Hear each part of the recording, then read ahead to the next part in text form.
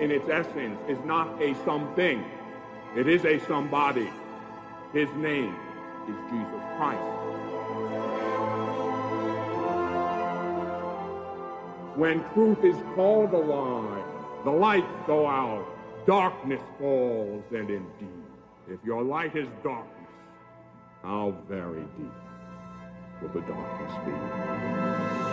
All the words in this book can be compressed into one word, the eternal word, Jesus the Christ.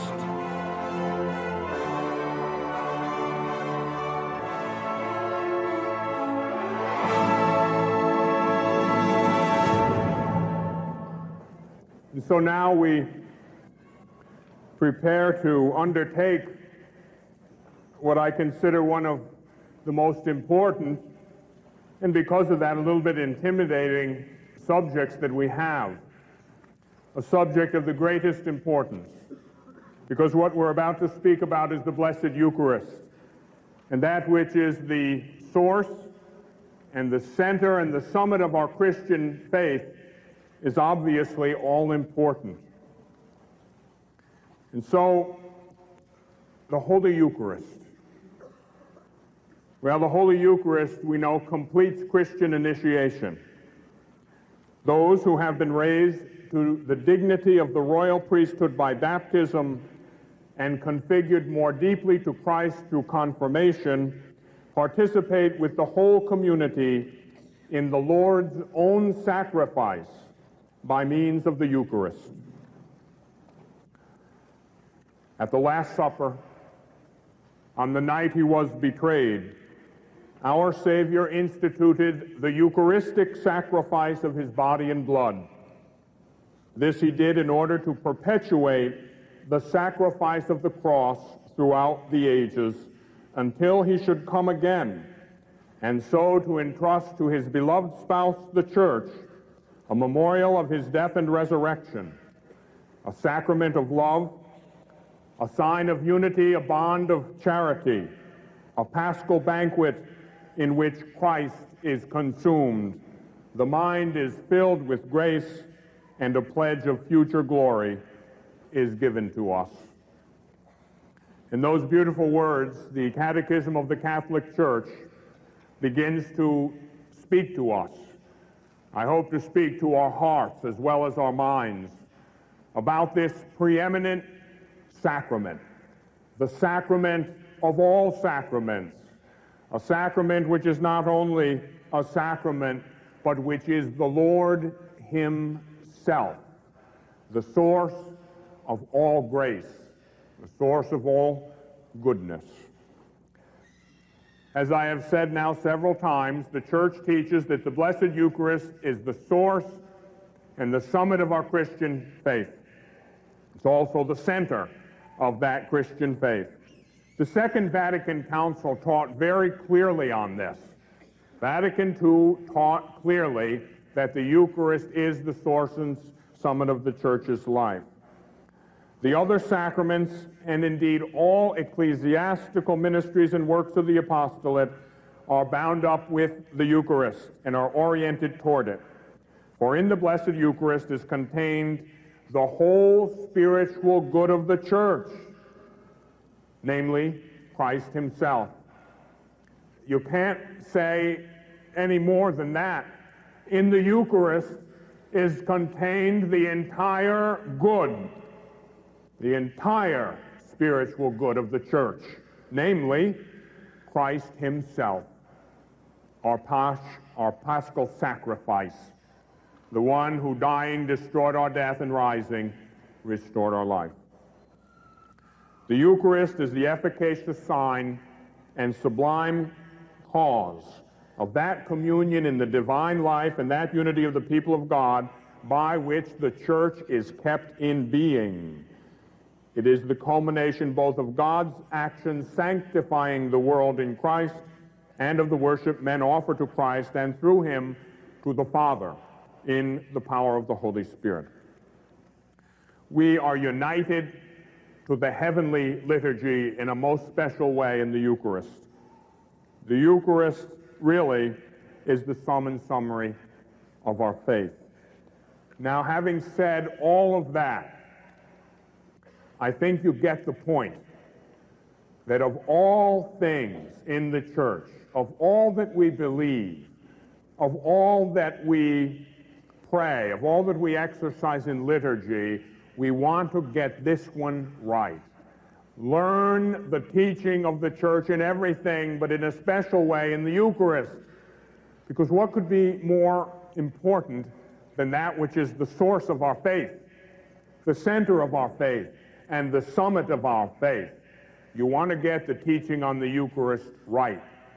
Let's get this one right, and then God will help to make everything fall into place. What's the sacrament called? Well, Eucharist. It's an action of thanksgiving. That's what the very word means, coming from another Greek word, Eucharistin and eulogian. That recalls the Jewish blessings that proclaim, especially during a meal, God's works of creation, redemption, and sanctification.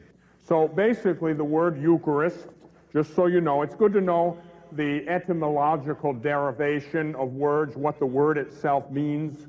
Eucharist, to give thanksgiving. It's also called the Lord's Supper, this sacrament. Called the Lord's Supper because of its connection with that supper which the Lord took with his disciples on what we now call Holy Thursday.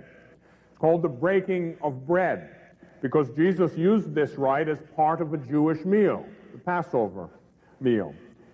We call it the synaxis, the Eucharistic assembly, because the Eucharist is celebrated normally amidst the assembly of the faithful, the visible expression of the church. It's called the memorial of the Lord's passion and resurrection, because that's what it is. It's called the Holy Sacrifice, because it makes present the one sacrifice of Christ the Savior and includes the church's offering. It's called the Holy Sacrifice of the Mass, sacrifice of praise, spiritual sacrifice, and pure and holy sacrifice, because it completes and surpasses all of the sacrifices of the Old Covenant. So the Church teaches, and has always taught, and always will teach, that this sacrament, the Eucharist, is the sacrifice of Calvary. The same sacrifice that Jesus offered on Mount Calvary to the Father in expiation for the sins of the world. That's what this sacrifice is. It's not another sacrifice. It's the same sacrifice which we enter into and make present. And I might add, if when we go to Mass, we are entering into the sacrifice of Calvary, then how should we be disposed? With what thanksgiving, with what reverence we should approach this sacrament of sacraments, the Eucharist, the holy sacrifice of the Mass. We call it the Holy and Divine Liturgy because the Church's whole liturgy finds its center and most intense expression in the celebration of this sacrament. In the same sense, we also call it celebration the sacred mysteries. We speak of the most blessed sacrament because it is indeed the sacrament of sacraments. The Eucharistic species reserved in the tabernacle are designated by this same name. We call it Holy Communion because by this sacrament we unite ourselves with Christ, who makes us sharers in his own body and blood. He draws us together and makes us one body in him through the power of his Holy Spirit. It's also called holy things, the bread of angels, bread from heaven, medicine for immortality and viaticum. It's called the Holy Mass, from the Latin word missa. At the end of the Latin Mass, you remember the words, ite missa est. Well, missio is ascending. So after we have partaken of the Eucharist, after we've given glory to God, adored him, thanked him, after we've entered into the sacrifice of Calvary and made it present, after everything that we are and everything that we do, past, present, and forever, after we unite that with Jesus in the Paschal mystery and offer it through with it in him to the Heavenly Father. Then we're sent. Missio. That's what the Mass is. Ascending. You've been prepared, and now you're sent, filled with grace, to proclaim to all creatures that Jesus is Lord, to proclaim the good news of salvation. So we have all those different words and names that refer to this sacrament of the Eucharist. The Eucharist in the economy of salvation. It's very important to know where the Eucharist fits into in this work of salvation. We begin with the bread and wine. That's called the matter of the sacrament. Every sacrament has matter and form. There's like water in baptism, the anointing with oil and confirmation in the Eucharist. We have matter, bread and wine. In the Latin Rite, we use unleavened bread. In some of the Eastern rites, they use leavened bread. But we use, in the Latin Rite, unleavened bread. Now, what is it? It's wheat flour. Wheat flour and water. Period. That's it. Don't mess with it. There's a parish. Now, it's okay when parishes make their own altar breads. That's okay. That's kind of a good thing to do. You participate in making the bread which is offered in Holy Mass. It's not a bad thing, but you want to do it right. Don't mess around. There is a parish, which for obvious reason, not in this diocese, way far away, 3,000 miles far away. Not here. But far, far away on the East Coast, someplace, there's a parish that for many years was making its own altar bread, and last year someone gave me the recipe. It had in it eggs, milk, vanilla, sugar, on and on and on. It sounded like something right out of Betty Crocker. Now that seems funny, but let me tell you it wasn't, because for years those people didn't have the Eucharist. No valid matter, no sacrament. And there's no the church supplies when it comes to form and matter in the sacraments. No ecclesia supple when it comes to form and matter in the sacraments. You don't have valid matter, you don't have a valid sacrament. And so what did they receive? Bread. And that's one heck of a thing to do to the people of God. Don't mess with the essential matter of a sacrament. Wheat, flour, and water.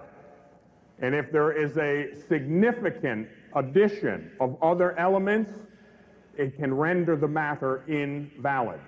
You don't put eggs in the batter for the Eucharistic bread. You don't put sugar, vanilla, or anything else. You might have a nice tasting bread, but you don't have Jesus. And I don't care how good it tastes. It doesn't taste good to me unless it's the Lord of Lords and the King of Kings. And so it's wheat flour and water. And the wine is natural wine from grapes. Canon law stipulates that it should be between 12 and 18% alcohol content. Now, if it's wine from grapes, thereabouts with the alcohol content, that's valid matter. And then we'll talk about the valid form later. These signs of bread and wine have significance. They speak of the goodness of creation because they're natural elements. You know, bread and wine, those are natural things. They come from the earth. And so we offer God the goodness of creation in the gifts that we bring to the altar. We remember the old covenant offering of the first fruits. We remember the unleavened bread of the Passover. We remember that Israel lives not by bread alone, as Scripture tells us. We remember the cup of blessing, which comes at the end of the Jewish Passover meal. We remember the multiplication of the loaves that Jesus performed more than once. We recall the water turned into wine at the wedding feast at Cana. So all these remembrances in Scripture that refer to bread and wine, they find their completion, their fulfillment in the Blessed Eucharist. Number 1336 makes a very important statement. The first announcement of the Eucharist divided the disciples, just as the announcement of the Passion scandalized them. This is a hard saying. Who can listen to it? The Eucharist and the cross are stumbling blocks. It is the same mystery, and it never ceases to be an occasion of division. Will you also go away? The Lord's question echoes through the ages as a loving invitation to discover that only He has the words of eternal life, and that to receive in faith the gift of the Eucharist is to receive the Lord Himself. From the beginning, it has been a cause of division. Jesus said, "You think I have come to bring peace? I tell you, I have not come to bring peace, but to bring division." Where husband against wife, father against son, son against father, mother against daughter, daughter against mother. And we say, how can that be? Jesus is the Prince of Peace. How could He say, I've come to bring division? Why? Because the truth in the beginning will divide. The truth is a sword, and it will cut right to the marrow of the bone. And some will accept it, and some will not. And this is a hard saying.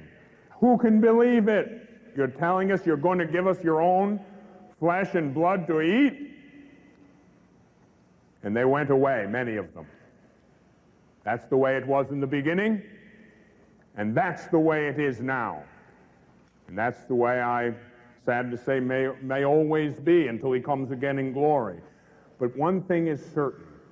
The truth in the beginning divides, but in the end it unites. You enter deeply into the truth, you enter into unity. For God is the truth, and God is one. And so if you want to unite the church, enter more deeply into the truth, which the church believes and teaches. And you will become a force for unity. Actually, there will be no ecumenism until we enter intimately and deeply into the truth which we believe and begin to live it with great fervor. And then we'll attract people to the Catholic Church. But yes, many find it hard to believe. It looks like bread. It tastes like bread. I'm supposed to believe this is Jesus Himself, God? Only if you want to believe what He taught. That's what it is. But I can't understand it. Of course you can't. Neither can the angels. The greatest minds in the history of the church couldn't understand it completely, but they believed it. They believed it. And we believe. We walk by faith, not by sight. So that first announcement of the Eucharist, yes, it divided the disciples. Some went away. Today it continues to divide. Some go away, they say, I don't buy it. I've heard people who should know better teach in places where it shouldn't be taught that Jesus isn't really there in the Eucharist. Jesus called the devil a liar and the father of lies. And the only one who wants you to believe that Jesus isn't really, truly, and substantially present in the Eucharist is Satan. For he knows that the power is in the Eucharist. The power for conversion, the power for goodness, the power to do God's holy will is in the Eucharist. The Eucharist is the greatest gift a loving God ever gave to His beloved children. And it's only the enemy of souls who wants you to believe that He's not really there. It's only a sign. How could you believe that? Are you gullible? I believe it because the Holy Spirit has given me light to see into the darkness. I may not understand it perfectly. Who could? It's a mystery. But I believe it, and that's what we're called to do. The Lord, having loved those who were His own, loved them to the end. Knowing that the hour had come to leave this world and return to the Father, In the course of a meal, he washed their feet, and he gave them the commandment of love, in order to leave them a pledge of this love, in order never to depart from his own, and to make them sharers in his Passover. He instituted the Eucharist as the memorial of his death and resurrection, and he commanded his apostles to celebrate it until his return. Thereby he constituted them priests of the New Testament. Jesus chose the time of the Passover to celebrate the Last Supper, the first Eucharist, the first Mass. He fulfilled the Passover. Earlier I spoke about the mystery of the Passover, the Paschal mystery, how the people of God held in captivity in Egypt at the command of Moses, who got it from God, sacrificed that Paschal lamb and put the blood of the lamb on the doorposts of their house, and how their houses were protected from the destroying angel. And then came Jesus, the Lamb of God, into time and space, and like a great warrior, he was slain, and in his death he destroyed death, and in his rising he restored life. And when we are covered with that blood of the Lamb, the destroying angel passes over us. We're preserved, and eternal life is ours. And so the Lord instituted the Blessed Eucharist, and he did it at the time of the Passover supper. Do this in memory of me. There is a memorial. I spoke about that word anamnesis. There is a memorial of the Lord's passion and death at the celebration of the Eucharist. The liturgical celebration of the Eucharist has certain essential parts. Now, certain parts of the Eucharist can change throughout the centuries, can change to fit the times and the culture and the language. That's all right. But essential things can't change. Now, there are two essential parts, main parts of the Eucharist. There's the liturgy of the Word, and there's the liturgy of the Eucharist. The liturgy of the Word is the readings, how we have towards the beginning of Mass. We have on Sunday a first reading, responsorial psalm, second reading. Then we have the Gospel, liturgy of the Word, then a homily after the Gospel. That's the liturgy of the Word. Then we have the liturgy of the Eucharist from the offertory on. The movement of that liturgical celebration has been consistent throughout the centuries. Those essential elements can't change. We have the gathering, maybe a hymn. We all gather together because Jesus said, wherever two or more are gathered in my name, there I would be in their midst. And so we gather. We may have a hymn. We have that penitential rite where we confess our sins. We say maybe one of the prayers, penitential rite, we call it now. And then we move towards that liturgy of the Word, homily. Then we have the offertory, the presentation of the gifts at the offertory, bread and wine and a collection for the needs of the poor and for the church. Then we move into the anaphora. That's the Eucharistic prayer, the prayer of thanksgiving and consecration. That's the heart of the Mass, the Eucharistic prayer. That's where we come really to the center of the Eucharist. In the preface, which is the beginning of this anaphora or Eucharistic prayer, the Church gives thanks to the Father through Jesus in the power of the Spirit for all his works of creation, redemption, and sanctification. Then we have the epiclesis. We talked about that. That's the invocation of the Holy Spirit upon the gifts. We have the institution narrative.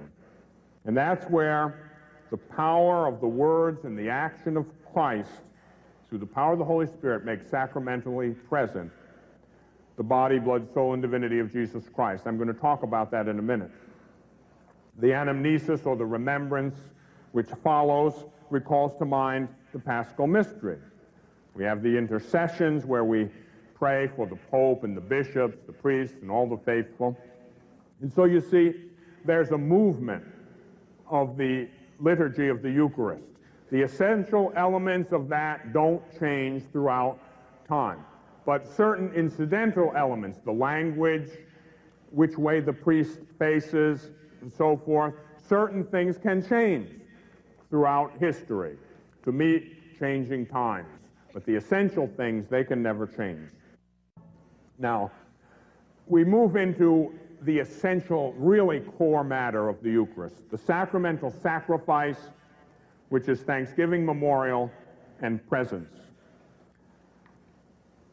It's thanksgiving and praise to the Father. Remember, we said that's what the word means. Eucharist means to give thanks. And so the Eucharist, in its celebration liturgically, is thanksgiving and praise to the Father.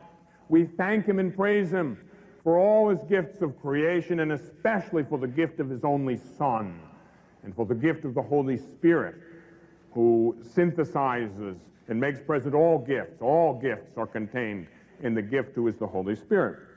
Then we have the sacrificial memorial of Christ and his body, and then the presence of Christ, the real presence, by the power of the Holy Spirit and through his word. First, thanksgiving and praise to the Father. Well, we have to give praise to our Father. We have to be thankful. God is a provident and loving Father. I want you right now, I'm going to do something like I do at missions and things like that and retreats. Do you have a real relationship with your Heavenly Father? Good. You bet. That's the way. I want you to have a deep personal relationship with your Father. We talk about a personal relationship with the Lord Jesus Christ, and indeed, we should have that. But we need to have a personal relationship with God the Father, too. And sometimes, for many of us in this day and age, it's hard, because you know many people grow up without a father today.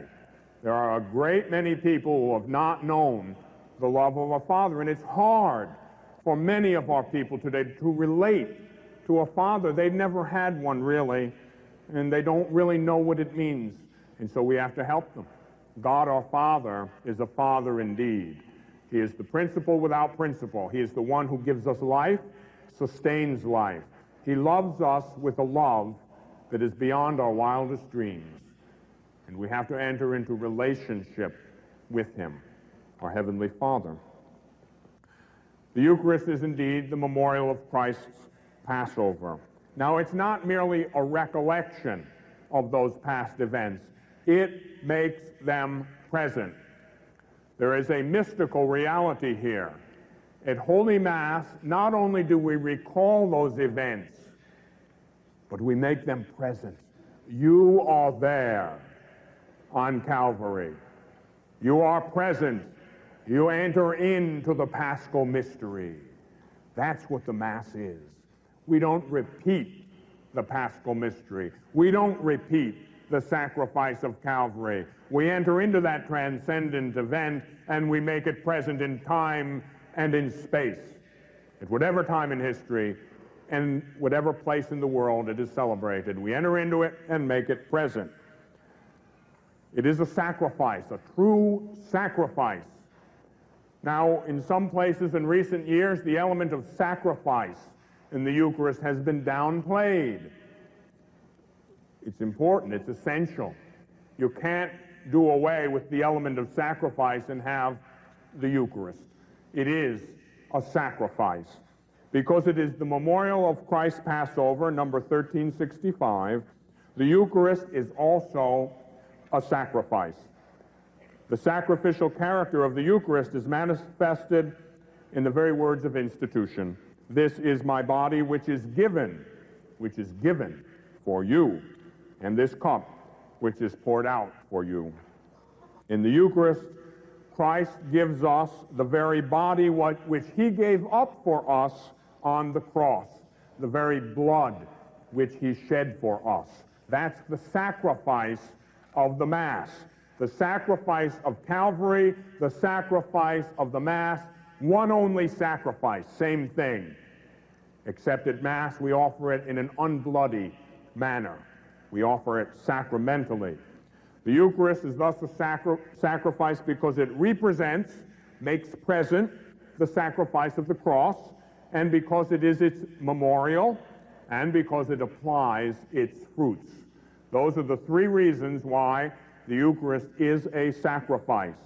It makes present the sacrifice of the cross, it is the memorial of the sacrifice of the cross, and it applies the fruits of the sacrifice of the cross. The sacrifice of Christ on the cross, the Eucharist, being one single sacrifice. The victim who's offered is Jesus. When we offer Mass, when we offer the sacrifice of the Mass or the Eucharistic sacrifice, who is offering? Christ is offering. There's only one priest. His name is Jesus Christ. Ordained priests are taken into the one only priesthood of Jesus. And so when the priest celebrates Mass, it's Christ who celebrates Mass.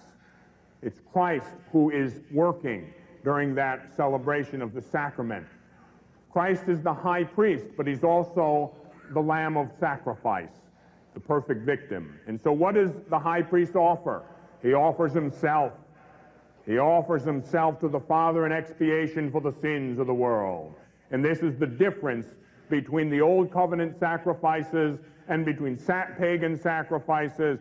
The sacrifice of the New Covenant is totally new, unique, different. In every other kind of priesthood, in every other kind of sacrificial offering, the sacrifice offered is a vicarious sacrifice. The Old Covenant priest offered a bullock, a lamb, a pigeon. The pagan priest likewise offered a bullock, a lamb, a pigeon, some other kind of a thing, sometimes even human sacrifice. But in the New Covenant, the high priest, Jesus the Lord, offers himself, the Lamb of God, who takes away the sins of the world.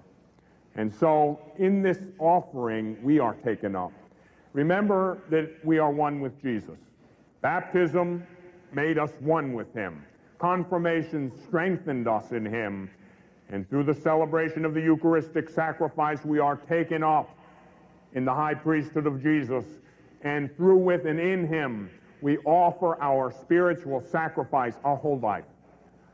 Everything that we are, everything that we do, past, present, and forever, is taken up in that sacrifice of the high priest and the Lamb of God. That's what happens at Mass. The sisters, when I was in grammar school, our religious sisters who taught me in school, used to teach us that we should make an offering of ourselves at Mass, that we should think of ourselves as being on the paten with Jesus or in the chalice. We should unite ourselves very intimately, just through an act of the will. You can do it. And then through, with, and in Jesus, we're offered as a sacrifice pleasing to the Father in expiation for the sins of the world. We enter into the mystery and the mission of Jesus, who through his priestly offering set the captives free. We participate in that priestly work of the Lord Jesus. The presence of Christ in the Eucharist. Well, we know that through the power of his word and the action of the Holy Spirit, Jesus becomes truly present in the Eucharist. Now, Jesus is really present in the church in many ways. Jesus is really present in his word, in sacred scripture. Jesus is really present in the Bible. He's really present in the church's prayer, for wherever two or three are gathered, there he is. He said it himself. So he's really present in the prayer of the faithful. He is really present in the poor, the sick, and the imprisoned, because he said, if you do it for the least of my brethren, you do it for me. He's really there. He's really there in the sacraments, of which he is the author. He is really there in the ministers of the sacraments. He's really there in the sacrifice of the Mass. He's really there in all these ways. But, as the Second Vatican Council teaches, he is present most especially and preeminently in the Eucharistic species. The Eucharist, when we say the real presence, doesn't mean that the other modes of presence aren't real. Jesus is really present in you and in me. You're a temple of the Holy Spirit. wherever one person of the Trinity is, there the other person, two persons have to be. That's a mystery, but that's a doctrine of the faith. And so, yes, Jesus is really present in many ways, but the Eucharist is not the same kind of presence as all these other modes of presence. It's a higher presence, a more powerful presence, because it is a substantial presence. God is present in virtue of his power in all these other ways. But he is present not only by his power, but by a substantial presence. Jesus is there, body, blood, soul, and divinity in the Eucharist. Body, blood, and soul speaks of the humanity of Christ. Divinity, well, God. And so he's there, the whole Christ, the entire Christ. Jesus is there in a mode of presence which we say is the mode of presence par excellence, the highest way of being present. The mode of Christ's presence, this is number 1374. The mode of Christ's presence under the Eucharistic species is unique. It raises the Eucharist above all the sacraments as the perfection of the spiritual life and the end to which all sacraments tend. In the most blessed sacrament of the Eucharist, the body and blood, together with the soul and divinity of our Lord Jesus Christ, and therefore the whole Christ, is really, truly, and the key word is substantially contained. This presence is called real, by which is not intended to exclude other types of presence, as if they could not be real too, but because it is presence in the fullest sense. That is to say, it is a substantial presence by which Christ, God and man, makes himself wholly and entirely present. It is by the conversion of the bread and wine into Christ's body and blood that Christ becomes present in this sacrament. Transubstantiation is a very important word. It is a word that the Church has used for many, many years. It is a word that is not outdated. No one yet has come up with a word good enough to replace it.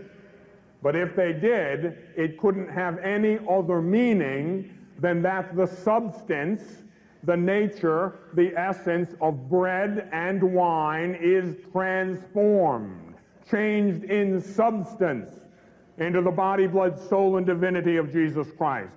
Any understanding less than that is insufficient, and it's not what we believe in the Catholic Church. We believe that through the words of Christ the high priest, uttered by his ministerial priest, and the action of the Holy Spirit, when he says, "Take this, all of you, and eat it. This is my body. This is my blood." It becomes indeed the body, the blood, the soul and divinity of Jesus Christ, a real, a true, and a substantial presence. Christ is there, whole and entire. And you may say, but I can't see him. Of course not. We don't walk by sight. We walk by faith, as Scripture says. And so we give the assent of faith. If we could see him, we wouldn't need faith. Some of us might think it'd be a good idea if once in a while the good Lord might peek out of the tabernacle.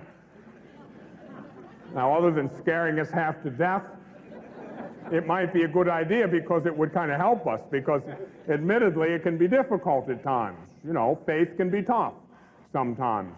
But we're called to exercise faith. When you exercise faith, like exercising anything else, you strengthen it. And God wants us to have strong faith. That's what we need. And so we indeed walk by faith, not by sight. St. John Chrysostom puts it very beautifully. It is not man that causes the things offered to become the body and blood of Christ, but he who was crucified for us, Christ himself. The priest in the role of Christ pronounces these words, but their power and grace are God's. This is my body, he says. This word transforms the things offered. And St. Ambrose says about this transubstantiation or conversion from bread and wine into the body and blood of Christ. St. Ambrose says, be convinced that this is not what nature has formed, but what the blessing has consecrated. The power of the blessing prevails over that of nature, because by the blessing, nature itself is changed. Could not Christ's word, which can make from nothing anything, or things that did not exist, could not Christ's word change existing things into what they were not before? It is no less a feat to give things their original nature than to change their nature. That's what I said before. The God who created everything out of nothing. Is it so hard for him to make something else out of something already existent? If he creates everything out of nothing, no pre-existent matter, God wills it into being. If he can do that, then certainly it's no problem for God to create something out of something, or transform one thing into another thing. So the God who created everything out of nothing can certainly, through the power of the Spirit, change bread and wine into the body, blood, soul, and divinity of Jesus Christ. The only time and the only reason you'll have any problem with that is because you have a problem with your faith. Because you're confusing faith with reason. Because you want to understand what is essentially mystery. You will never understand it. I've had people say to me, all right, Father, if you can explain that to me, then, once I understand it, then I'll become Catholic or I'll believe you. You've got to give the assent of faith. Faith precedes understanding. Faith, if you give it that assent, that obedience of faith, that will open the doors and help you to understand better. But if you don't give the assent of faith, not only will you never understand, but of course you'll never have faith either. So you end up with nothing. And so we need to walk by faith.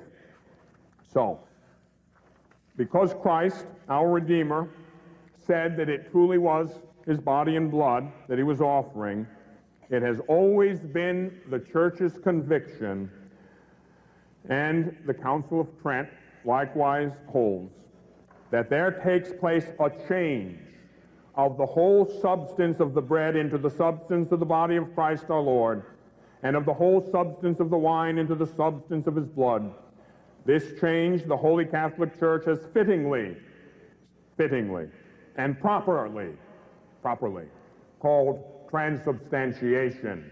And quite simply, the big word just means the substance of the bread and wine is changed, transformed into the body, blood, soul, and divinity of Jesus Christ. That's what happens at Mass. That's what happens at the Eucharist. That's what we go to adore. That's why, if you have the Eucharist, you don't lack anything. That's why I can put up with anything if I can only have him. If I can have Jesus in the Eucharist, I don't need anything else. Because if you have the Lord of Lords and the King of Kings, what could you possibly lack? What could you possibly lack? And I tell you, this is very important. This is crucial, because if we begin to go astray, if people begin to think that Jesus isn't really there, that he's not substantially and truly there, then we will drift away. If we begin to believe that we can't go to him in person when we come into the presence of the Blessed Sacrament, I'll tell you the truth. If Jesus isn't in the Catholic Church, in that substantial mode of presence, after a while I might begin to think, who needs the Catholic Church? And so when you water down the teaching and people begin to believe that he's not really there, let me tell you what happens in the end. They drift away. They go someplace else where the fellowship is better. They go someplace else where the preaching is better. They just go away. Because if you don't believe Jesus is there, really, truly, and substantially, I might go away too. But I'll tell you something, he is there. He is there. And if he's there, then we need to be there. And we need to defend this truth. We need to live this truth. Jesus, the Lord, is really, truly, and substantially made present through transubstantiation of the bread and wine into his real, true, and substantial presence. That's a tremendously consoling truth. There is a lot of darkness spread abroad today in the church. If anybody tries to tell you that he's there in a way other than substantially present, if it's only a sign, they say, or only a symbol, go away fast. Don't listen to that stuff. He is there. I hear horror stories. I had a seminarian, not from this diocese, from another place. Really. It wasn't from anywhere around here. Not in California either. Honestly. Far away. Very far. He told me that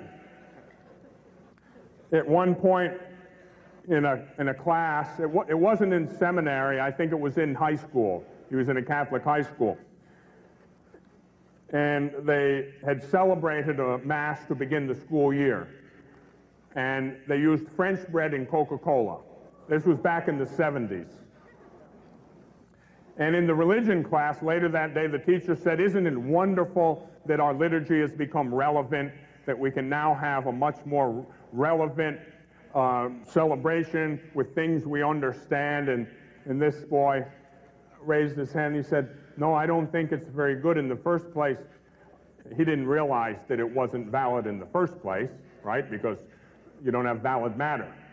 And so he was worried. I said, the crumbs were everywhere, and the janitor came in after class and he threw the French bread in the garbage. And if we believe that's Jesus, then how can that be good? And at that point, the teacher became furious. And he said, "It's time we stopped worshiping crumbs." Well, if you don't believe that transubstantiation takes place, then you think it's crumbs. But if you have the faith of the church, then you know very well that it's the body, blood, soul, and divinity of Jesus Christ. And falling down, we worship him. We give the cult of adoration to the Eucharist. The Eucharist isn't cookie worship, as some other seminarians had to endure that term in their own day. Some very good priests that I know today went through an age where they mocked it. One seminarian was thrown out, sent into exile, because he believed it's really Jesus.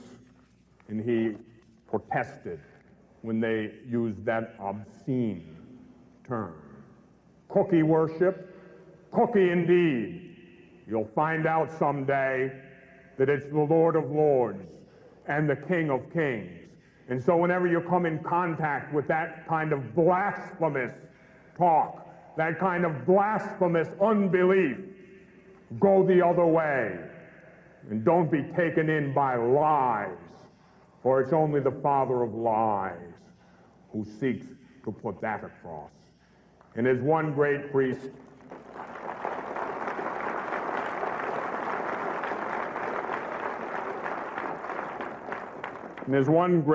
of our own day once said, if you ever go to Mass somewhere and the priest comes out dressed in the clown suit, know very well who laid out the vestments in the sacristy. It was Satan.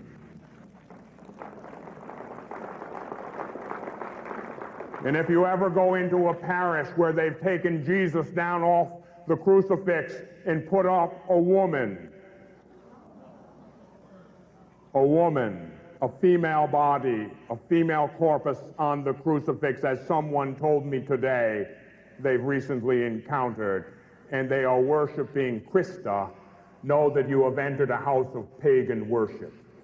And beware, because it's going on, even as we speak. And so don't get this one wrong, people of God. Don't let somebody convince you to exchange the truth of God for a lie and begin worshiping the creature rather than the Creator. For Jesus is really, truly, and substantially present in the Eucharist. And if we have him, we can do without anything else. And we'd better have him. We better go to him, because I'm going to tell you something. The answer to all of our problems don't lie in a political solution. The answer to the evil of abortion doesn't lie in a political or social solution, although we must engage in political and social action, but it will never be healed that way. The violence, the hatred, the wars, all of it will never be healed until we come before the Lord and fall down in adoration of his Eucharistic presence. You want to get rid of abortion? I'll tell you how to do it. You institute perpetual adoration in a chapel across from every abortion clinic in the world, and you'll shut them down, and they'll run.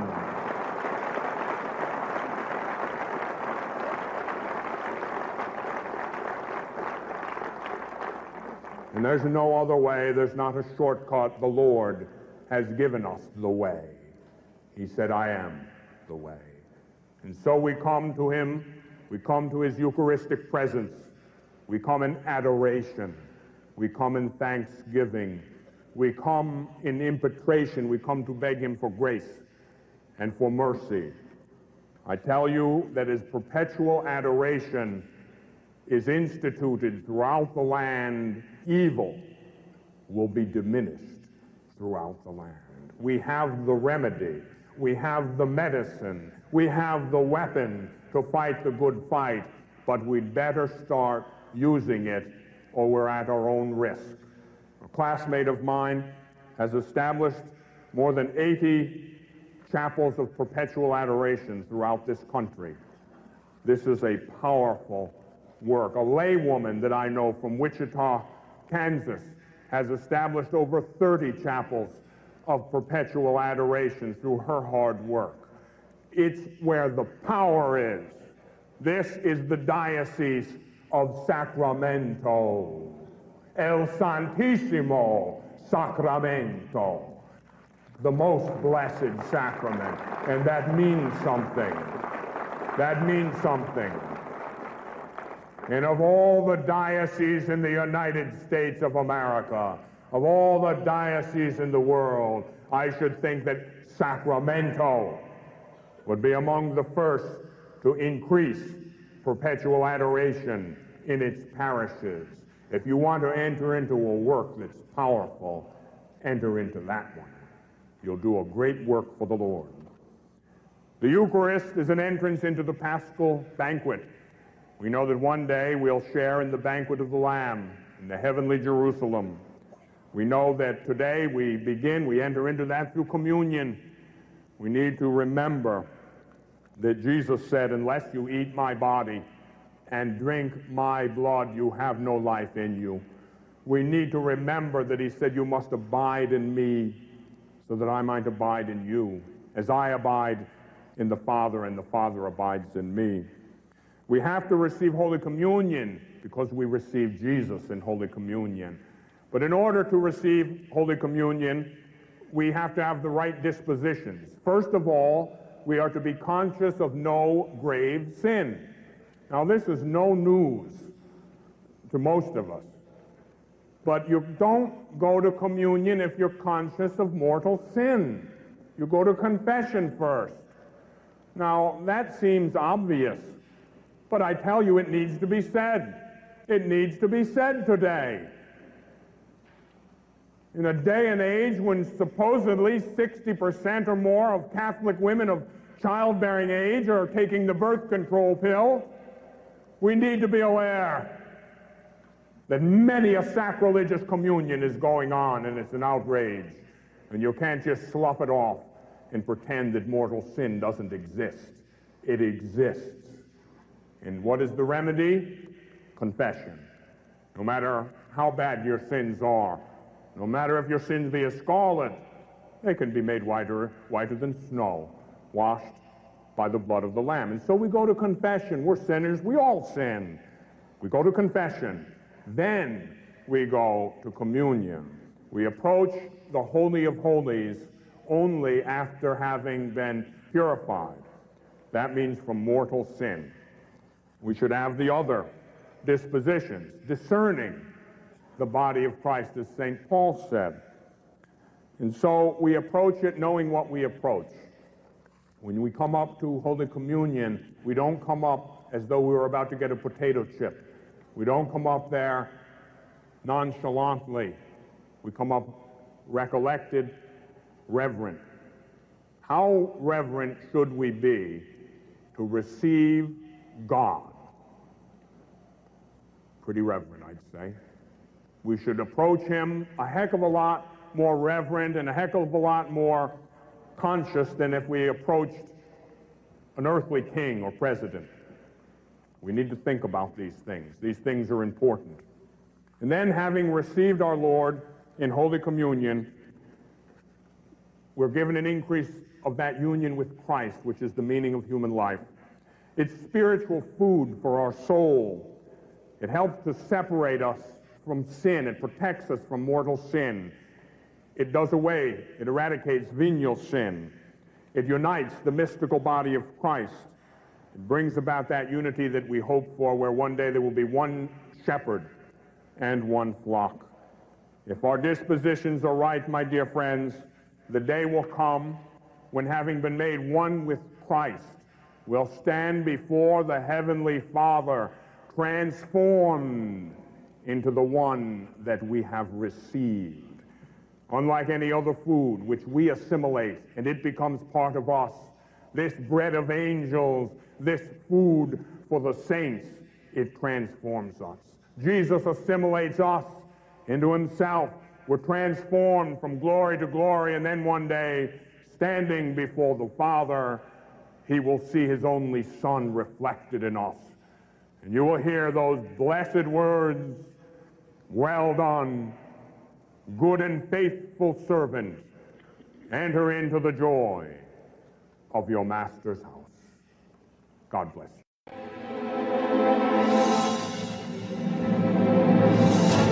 Truth, in its essence, is not a something. It is a somebody. His name is Jesus Christ.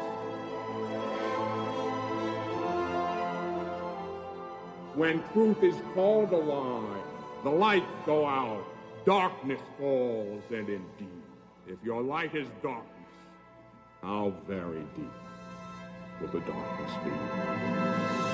All the words in this book can be compressed into one word, the eternal word, Jesus the Christ.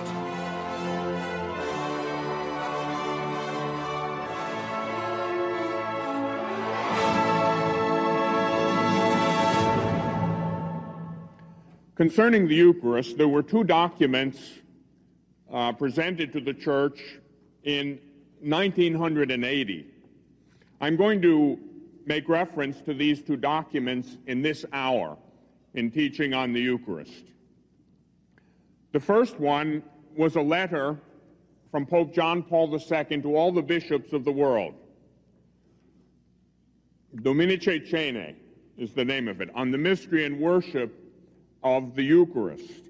This was followed by an instruction on the Eucharist concerning worship of the Eucharistic mystery by the Sacred Congregation for the Sacraments and Divine Worship. This followed the Holy Father's letter, and it's an instructional teaching on the Eucharist. I'm going to use those two documents this morning to kind of round out the teaching, give a more practical presentation. We presented the theology last time. As I said, it's very important, and we'll kind of finish that teaching on the Eucharist this morning. Some of the points which the Holy Father made in Inestimabile, or rather in Dominice Cene, are as follows. I'm going to hit the high points from these documents. The first one concerns adoration of the Blessed Sacrament. In my own lifetime, in the last, say, 15 years or so, I have heard all kinds of strange things in the name of, quote, Vatican II. One of the things I used to hear and still do is that Vatican II somehow did away with adoration of the Blessed Sacrament. That's total nonsense, absolute nonsense. The Second Vatican Council reiterated what the Church has always taught, that adoration of the Blessed Sacrament, Eucharistic worship outside of Mass, is highly commendable. It's to be done. The Church promotes it. The Church wants it. And so the Holy Father, promoting that unchanging teaching of the Church, had this to say: adoration of Christ in this sacrament of love must also find expression in various forms of Eucharistic devotion. Personal prayer before the Blessed Sacrament, hours of adoration, periods of exposition, short, prolonged, and annual, the 40 hours devotion, for instance, Eucharistic benediction, Eucharistic processions, Eucharistic congresses. In other words, the Church teaches that we should adore the Lord in the Blessed Sacrament, make a holy hour, have Eucharistic adoration, have perpetual adoration in parishes. This is what the Church wants. People that say otherwise are confused, and they don't understand what the Church truly wants. This is a matter of Church teaching. We want adoration. We want people to go before the Lord in the Blessed Sacrament in that powerful presence of Christ, and to offer reparation for the sins of the world, to ask the Lord for what we need. Knock, seek. It'll be open to you. You'll find. Just go to the Lord in the Blessed Sacrament and ask him for what we need in the Church, in our family, in our own personal life. So the Church encourages very strongly Eucharistic adoration. Another point from this document concerns the Church and the Eucharist. The Holy Father reminds us that it is necessary that we come together as a family to celebrate the Eucharist. But coming together, the community aspect, the fellowship aspect, is not the only reason that we come together to celebrate the Eucharist. The Church is brought into being when in that fraternal union and communion we celebrate the sacrifice of the cross of Christ, when we proclaim the Lord's death until he comes. Therefore, in Eucharistic communion we receive Christ, Christ himself, and our union with him, which is a gift and a grace for each individual, brings it about that in him we are also associated in the unity of his body, which is the Church. The fellowship, the community which comes about when we come together at the Eucharist, that's very good. We need that. We need that fellowship. We need that family kind of meeting. But that's not the only purpose. What has a primacy is the sacrifice of Calvary, which is made present at the Eucharist, which we enter into and make present in time and in space. That has the primacy. That's the main reason we come together. We come together to perpetuate that redemptive sacrifice of the Lord. By doing that, we first establish that, what we could say, vertical relationship with God. We enter into Jesus. We enter into his life. We enter into his mission, which is redemption. We enter into the way he effected redemption, which is through the Paschal mystery, his passion, death, and resurrection. That's what we enter into at the Eucharist, at Holy Mass. When we enter into that and thus solidify our relationship with God, the vertical, God and us, that makes us one with God, and that capacitates us then for an authentic community relationship with our brothers and sisters. You can't give what you don't have. And what we need to have comes from God. We need grace to love our brothers and sisters as God loves us. And so first we enter into union with God that enables us, capacitates us to love our neighbor as ourselves. So both dimensions are very important, the vertical and the horizontal. Now, the Eucharist and charity, this is a point which the Holy Father wanted to make, that relationship between Eucharist and charity. Since the Eucharist is the soul of Christian life, and remember what the soul is. It's the life-giving principle of the body. Well, the soul of the body of Christ is the Holy Spirit, and it is the Holy Spirit that brings about the Eucharist as a sacrament, as he does with all the sacraments. We receive love through the Eucharist, remembering that love, like truth, is not a something, but a somebody. Love is God, St. John teaches us in his Gospel. God is love. Love is God. The Eucharist is the sacrifice of Jesus Christ, who is true God, as well as true man. And so when we receive the Eucharist, when we enter into the Eucharist, we receive love. We receive the one, Jesus, who is love. And so having received love, we are capacitated then to give love, to extend love to our brothers and sisters. Eucharistic worship is precisely the expression of authentic love. And remember this, as Jesus said, no greater love hath a man, but that he lay down his life for his friends. Authentic Christian love is self-donating love, self-sacrificing love, that love which gives everything for the sake of the beloved. Now you may say, well, how does that affect me practically and personally? Well, husbands and wives certainly know all about it. If you are in love, you find out very quickly that love is a lot more than a feeling or an emotion. Love is a lot more than infatuation or chemistry. Love is a decision. Love is an act of the will. Love desires the highest and best thing for the sake of the beloved. You've got to receive the one who is love in order to give authentic love, in order to sacrifice yourself for your wife, for your husband, for your children. Sacrificial love is authentic love. Tested love is authentic love, and you will be tested in your marriage, in your Christian life, in everything. And you want to pass the test.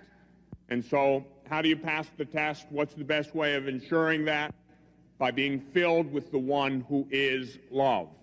And then you have the capacity to give love. The Eucharist, more than anything, fills us with the one who is the Father's love. Love personified, Jesus the Lord. We know that things are received according to the mode of the receiver. In other words, you get what you're ready to get. I've said that many times. When we receive the sacraments, especially the Eucharist, infinite grace is made available. But individual persons don't receive infinite grace. Why not? Because we're not infinitely open. Because we're creatures, we're finite. Hence, we don't have the capacity to receive anything infinite. But infinite grace is there. It's poised and ready.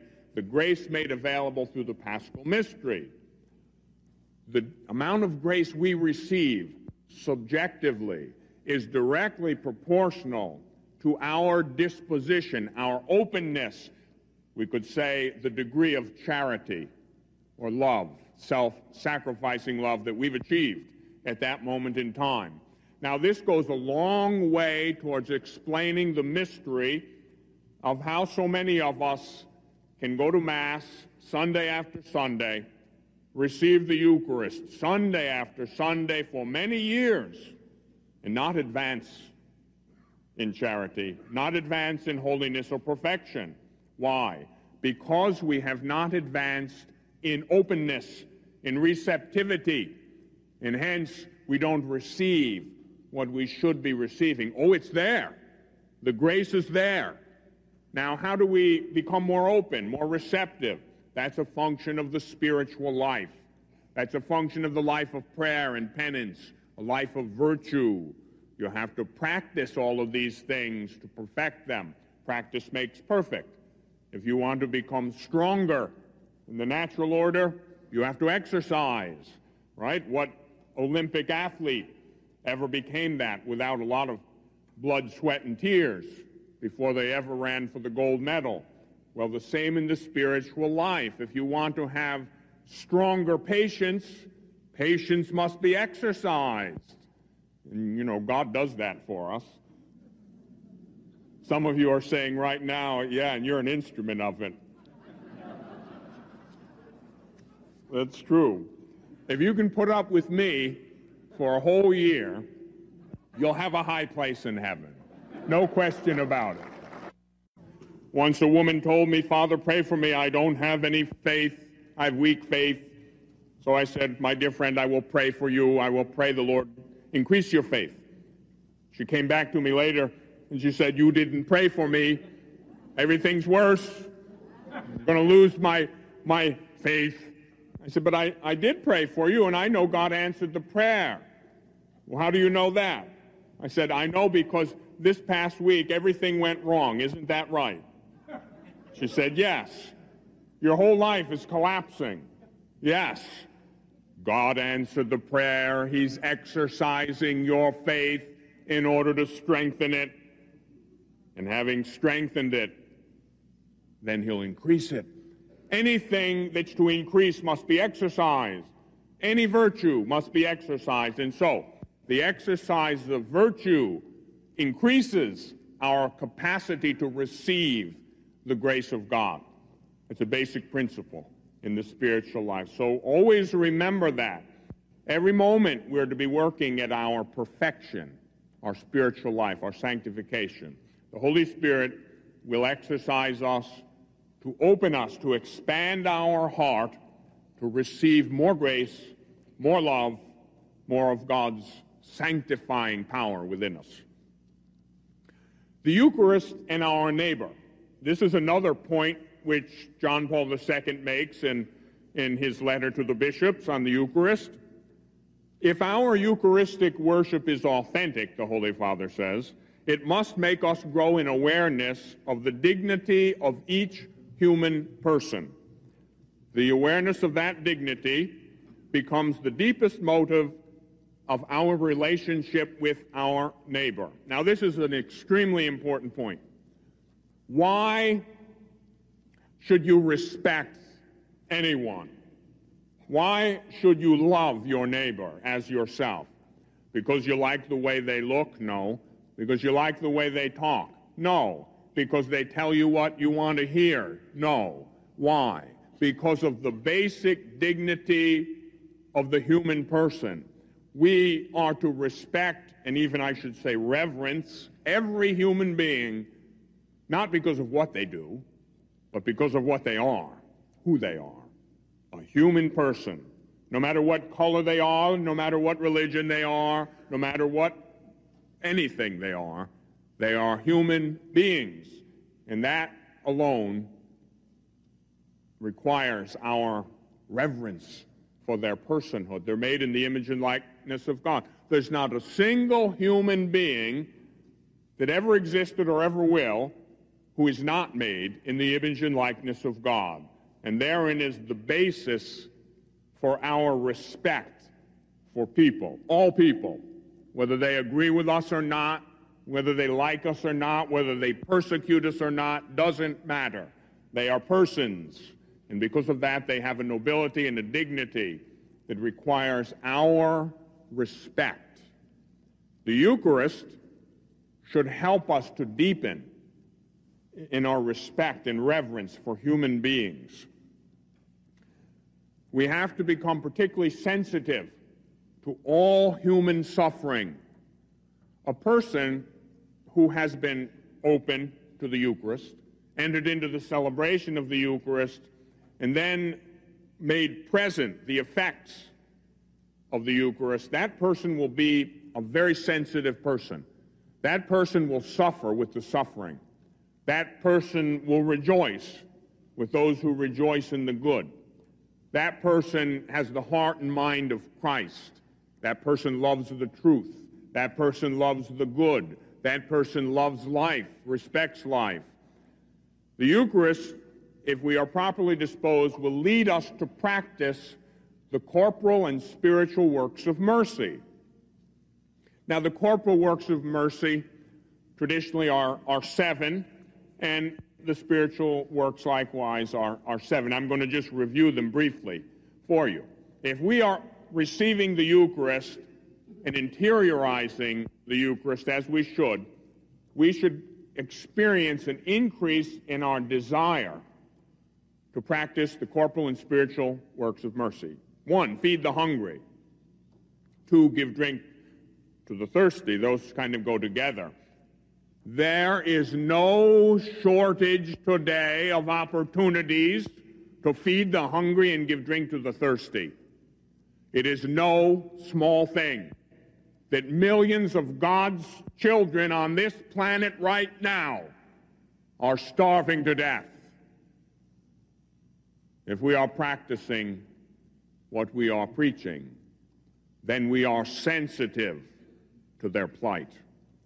And today we have little excuse. We cannot plead ignorance, for those haunting images come right into our living room by way of television of those starving children in Africa and in Asia, and I could even say sometimes even in our own country. Is that your business? You better believe it. It's your business and mine. We're Christians, Jesus said. And so far as you did it for the least of my brethren, you did it for me. And are we Christians?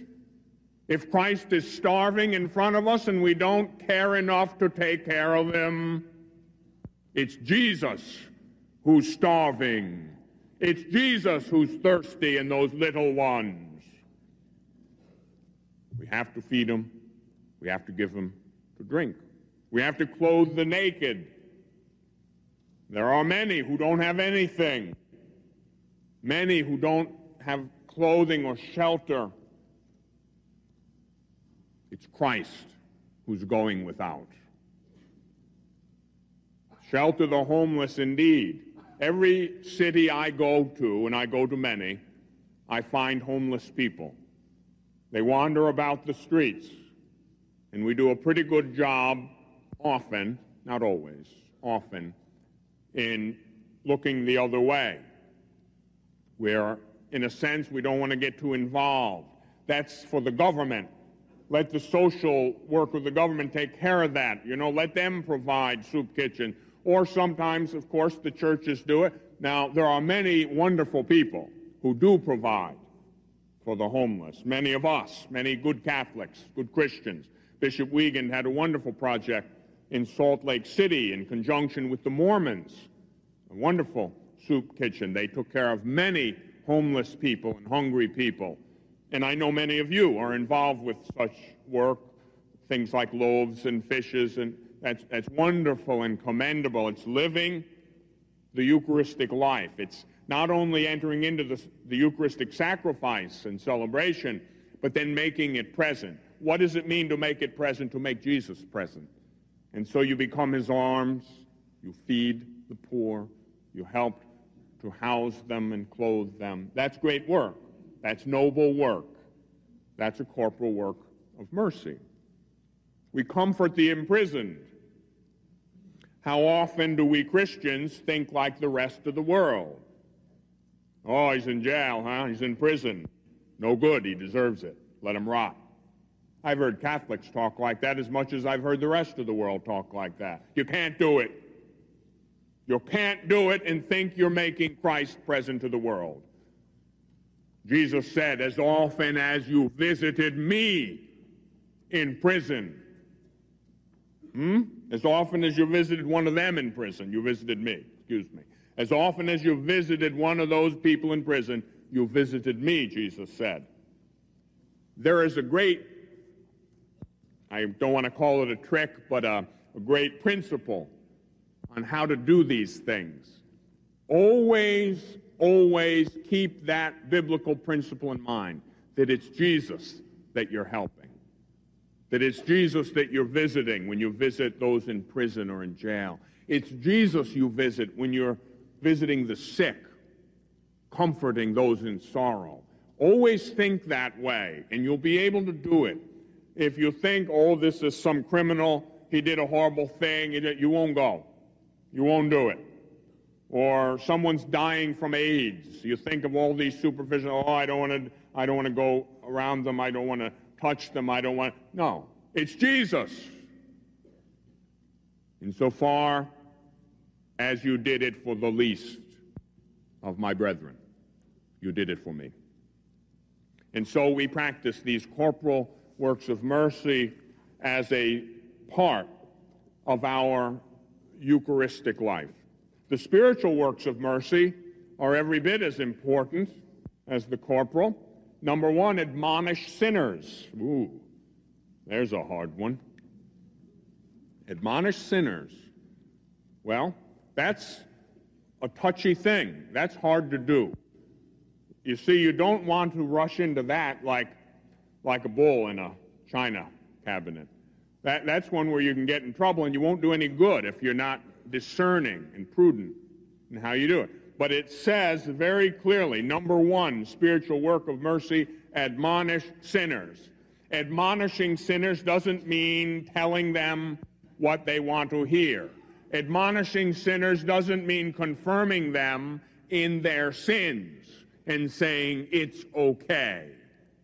God loves you. God does love you. I don't care how bad a sinner you are, God loves you. But does God love your sin? No, he does not. Does God want you to be eaten alive by that sin? No, he does not. Let's think clearly. If you put on the mind of Christ, you're in touch with reality, and the reality is this. Every one of God's children is beloved. Every one of God's children is noble and beautiful. Sin rots our being. Love the sinner, but hate the sin. If you were dying of cancer and I loved you, I wouldn't stop loving you because of your disease. If I had the heart of Christ, I'd love you even more. Perhaps I'd even desire to take your suffering, to relieve you. But I don't have to love the cancer that's eating you alive. That's sin. I hate sin. Why? Because I know something about it from the other side. I know what it does to the human person. I know how it erodes our human dignity. I know how it rots the fabric of being. I don't like it at all.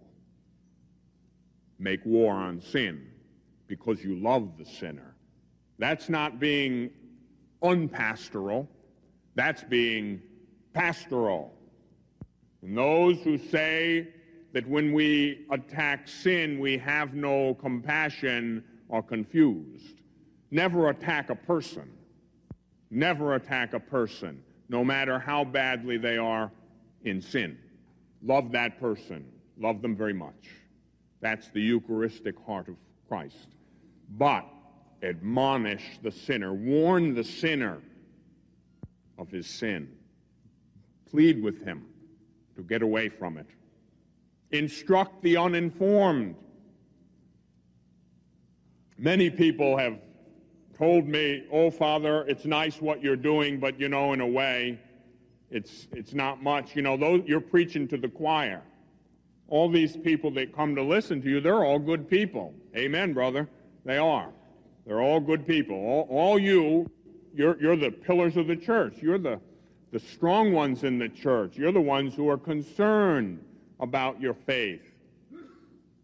But you see, it's not really true to say that, because in teaching and preaching to you, we're helping to form those who then go out to the world.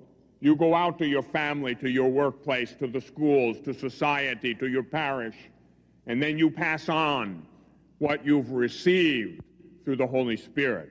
And so we will reach tens of thousands. Why? Because every one of you are going to reach a great number of others in the course of your lifetime. And so it's a very worthwhile thing to do. And so we instruct the uninformed. Many people are uninformed. It's not their fault. They've never had a chance very often to hear the fullness of truth proclaimed. We are to counsel the doubtful. How many there are who are in doubt. How many there are. Well, we have to give them counsel. Many are doubting their salvation, even in despair. We have to counsel them that God loves them, and God's name is mercy, and that he's holding out his hand to embrace them. We have to counsel the doubtful. We have to comfort the sorrowful. How many there are who are sorrowful? Many today are very much sorrowing. We have to comfort them. Jesus had great compassion for those who were sorrowing. If you have entered into the Eucharist, if you have received the Eucharist, you are to make present Christ, who is the Eucharist. This translates into action with our neighbor. It translates into charity. You have to care for people. It's not just for you. You know, my priesthood is not just for me. It's for the church. It's for you. That's why I'm here. Your Christianity, your knowledge of the faith is not just for you. It's good that it's for you, but not only for you. It's for many others. You are to share it. Be patient with those in error. Another spiritual work of mercy, sometimes difficult to be patient. Do you find it difficult to be patient with those in error? Then sure enough, God's going to send you somebody who is in great error to sit right next to you and to goad you and poke you and work on you and try your patience. Might be in your family, might be in your workplace, might be at school, might be in your parish, might be who knows where. If you are having trouble with being patient with those in error, God will exercise your patience by sending you someone to be patient with. Be sure of that. Forgive offenses. Forgive us our trespasses as we forgive those who trespass against us. You want God's forgiveness? We all need it. Then you must be forgiving. You must have a state of mind, a perpetual state of mind, that you are going to forgive offenses. For surely you will be offended, almost daily. People are going to offend you in one way or another. And so you might as well put on the mind of Christ, allow the Eucharist to transform you into who you are, the body of Christ, and be forgiving. And you have peace. If you are quick to forgive, if you just let it roll off, you'll have peace. But those who can't instantly forgive, they're in turmoil. No peace, always angry and bitter and cynical. You have to let it roll off. Pray for the living and the dead. That's a great spiritual work of mercy, and we are to do it. So those are the corporal and spiritual works of mercy which the Eucharist should increase within us. Like natural food, we know that the Eucharist is the bread of life and the cup of eternal salvation. When we receive the Eucharist, we receive food. We receive food unto eternal life. This nourishment, this bread of angels, which is a supernatural kind of food. It's a little different than regular food. When we eat something, we assimilate it, and it becomes part of us. With the Eucharist, because the Eucharist is this living bread come down from heaven, when we consume the Eucharist, Jesus assimilates us to himself. We truly become one with him, the body of Christ. And so we are filled with the life of Christ. So it's food. The Eucharist indeed is food, and it gives us life. Most of us are pretty careful about eating regularly and eating good food. Sometimes when people give me that argument, Father, I'm a good person. I don't commit murder. I don't commit adultery. I'm good, but, I don't like going to church. I don't find it relevant, and that's okay, isn't it? Nope. Not okay. Why not? Quite simply because we as human persons are not called to a mere natural end. Hence, mere natural goodness is not sufficient. We are called to a supernatural end, union with the Trinity. And the only way you can enter into union with the Trinity is conformity to Christ, the only Son. And so by becoming one with Jesus, through him, with him, in him, you're enabled to enter into the life of the Trinity. Because of that supernatural end of human existence, we need supernatural means to acquire that supernatural end. The Eucharist is the preeminent means of acquiring that supernatural life in Christ. Now let's face it, we are concerned about our physical life. We don't want to become sick and die. I am sure that everyone in this room eats at least one good meal a week. When I was home a couple of weeks ago, one of my mother's friends patted me and said, Father, there'll be a lot of relics when you pass on. They noticed that I'd gained some weight.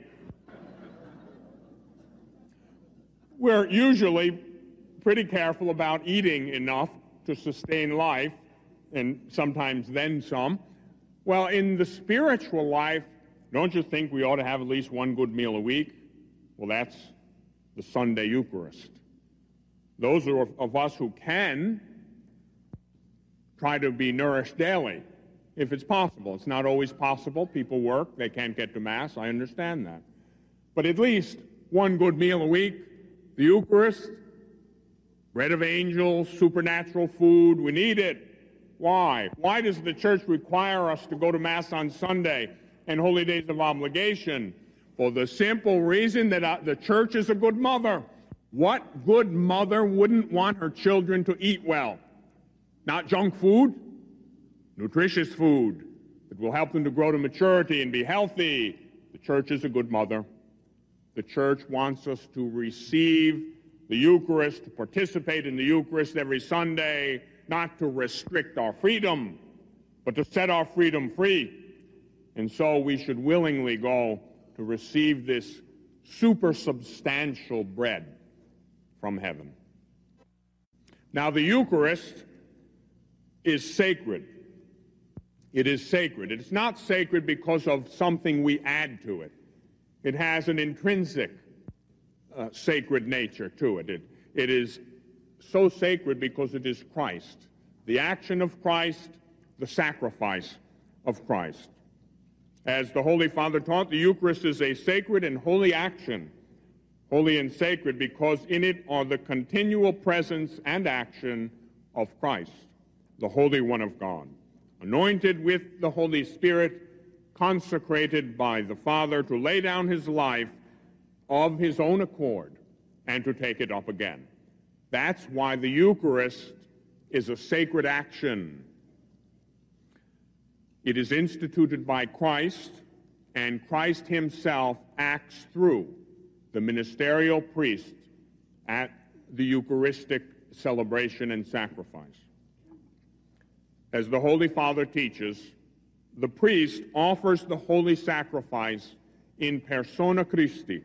This means more than offering in the name of or in place of Christ. In persona means in specific sacramental identification with the eternal high priest, Jesus, who is the author and principal subject of this sacrifice of his, a sacrifice in which, in truth, nobody can take his place. Only he, only Christ, was able and is always able to be the true and effective expiation for our sins and for the sins of the whole world. Only his sacrifice and no one else's was able and is able to have a propitiatory power before God, the Trinity. And so the priest, the ministerial priest, can't take Christ's place. When the priest offers Mass, celebrates the Eucharist, it is Christ who is celebrating the Eucharist. It is Christ who is offering himself, the sacrifice of Calvary, through the instrumentality of the priest. There is only one priest. This afternoon, I am going to give the class on the sacrament of holy orders. And I'm going to speak about the priesthood. But there's only one priest. Jesus is the high priest. All of us enter into the priesthood of Christ through baptism. And then out of the baptized, some men are called to the ministerial priesthood through the sacrament of holy orders. But there's only one Christ.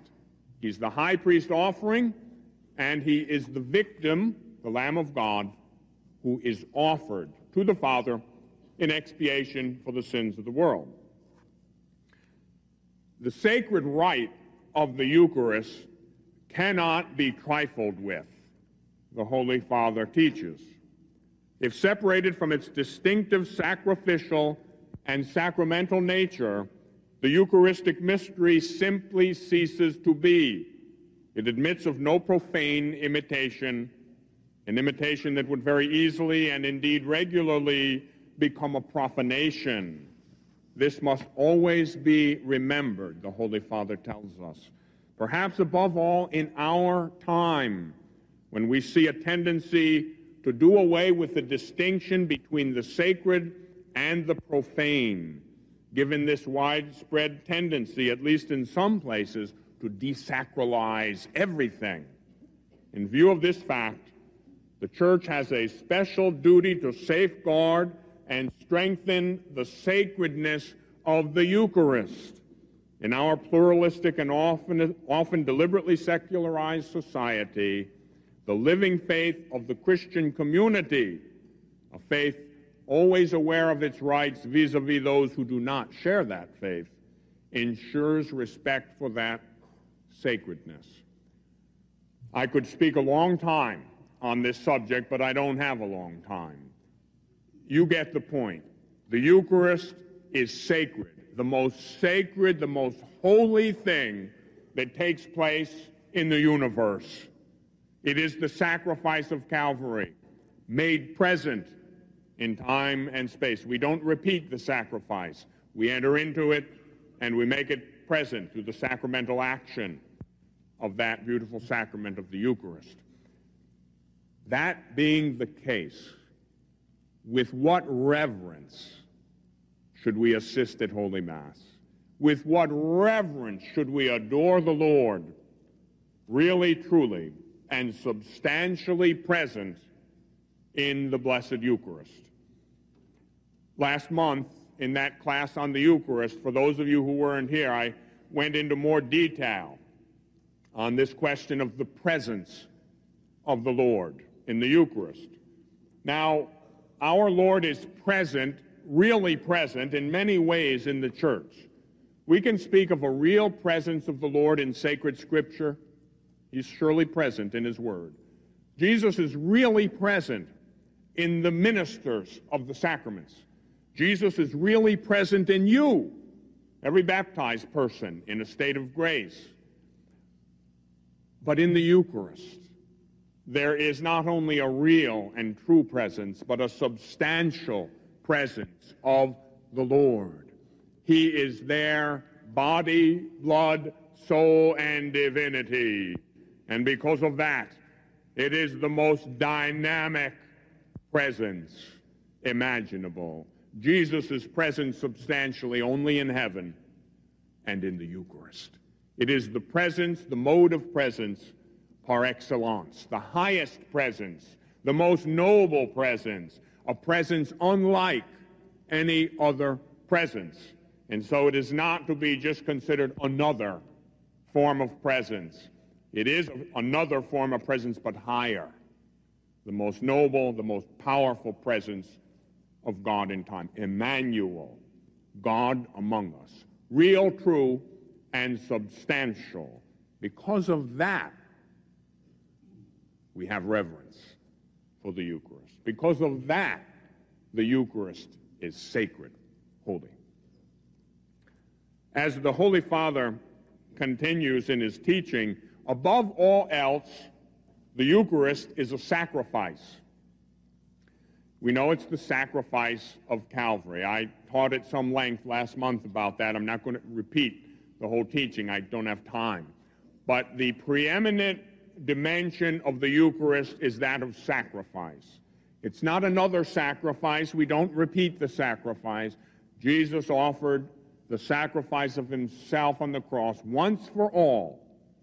We enter into it and make it present at the Eucharistic sacrifice. It is an unbloody sacrifice which makes present, which commemorates the bloody sacrifice of the cross.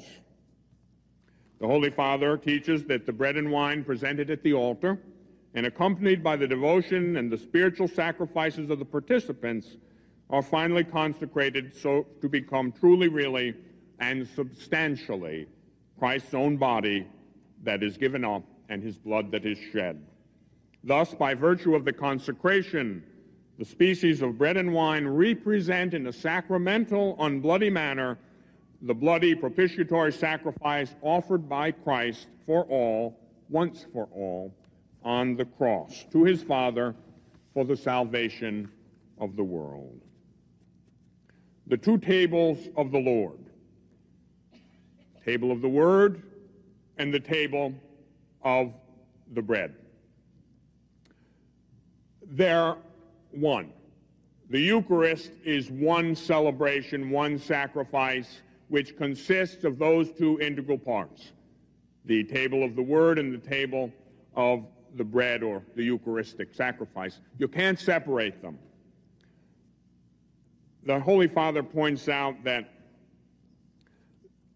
the language of the liturgy, although changed so that we now have access to the vernacular, which is a good thing, so that we can understand what's being celebrated, so we can enter into it and pray from the heart. I feel it's a blessing. I think it's a great thing. But the Holy Father points out the other side of it. He says that we have, since the Council, a richer and wider variety of readings, and they are in the vernacular. Because of that, everyone is able to participate with fuller understanding. That's a very good thing. However, the Holy Father goes on to say, nevertheless, there are also those people who, having been educated on the basis of the old liturgy in Latin, experienced the lack of this one language, which in all the world was an expression of the unity of the Church, and through its dignified character elicited a profound sense of the Eucharistic mystery. It is therefore necessary to show not only understanding, but also full respect towards those sentiments and desires. As far as possible, these sentiments and desires are to be accommodated, as is moreover provided for in the new dispositions. The Roman Church has special obligations towards Latin, the splendid language of ancient Rome, and she must manifest them whenever the occasion presents itself. And so what the Holy Father is saying is that Latin wasn't outlawed. Don't believe that distortion of the truth. The vernacular was permitted as an exception. That's how it came about at Vatican II. It didn't outlaw Latin. Latin is still the official liturgical language of the Roman Rite, the Latin Rite, which most of us belong to. Now, so you have to have a balance. You have to have a balance. I feel that most of us profit from being able to celebrate Mass in English, our language, because we understand it, because we can pray from the heart in that language. I can read Latin, but I can't think in Latin. I don't know it that well that I can think in the language or pray from the heart in the language, and so there is a certain something lacking because of that. So we're blessed to be able to celebrate Mass in the vernacular. However, we should not curse Latin. We should have a certain respect for it. After all, for many, many centuries, it was the language of the Roman Rite. Some of the language should be preserved. A very beautiful Mass can be had by saying some of the parts of the Mass, the Agnus Dei, the Sanctus in Latin. We know what those words mean because we're so familiar with the English, it's not a great impediment to us that we sing some of those beautiful parts in the Latin language. So the point the Holy Father's making is it's not an either-or. We should rejoice because we have greater access to the liturgy in our own language. That's good. But not to throw away Latin. There's something good and noble about it. So just have a balanced kind of.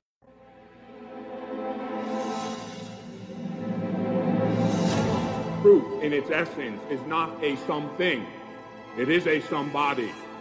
His name is Jesus Christ. When truth is called alive, the lights go out, darkness falls, and indeed, if your light is darkness, how very deep will the darkness be? All the words in this book can be compressed into one word, the eternal word, Jesus the Christ.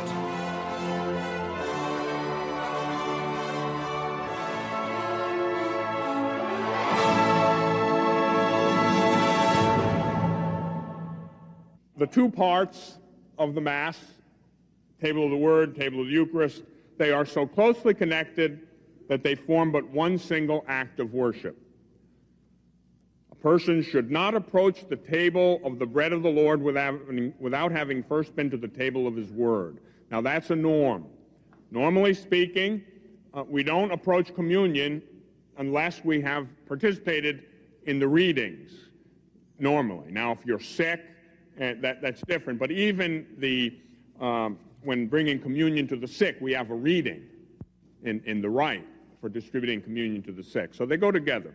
The reading of the gospel passage is reserved to the ordained minister, namely the priest or deacon. No one else is to read the gospel.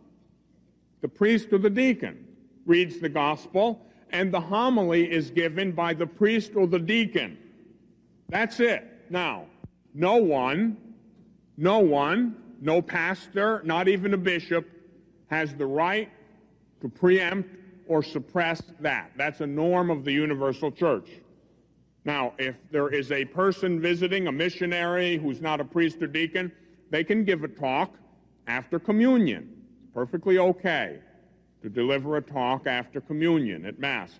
But the homily and coming after the gospel is only to be done by the ordained minister, a priest or deacon. That's a norm. That's still in effect. It is reserved to the priest by virtue of his ordination to proclaim the Eucharistic prayer. It is an abuse to have some parts of it read by the deacon or anyone else. Okay?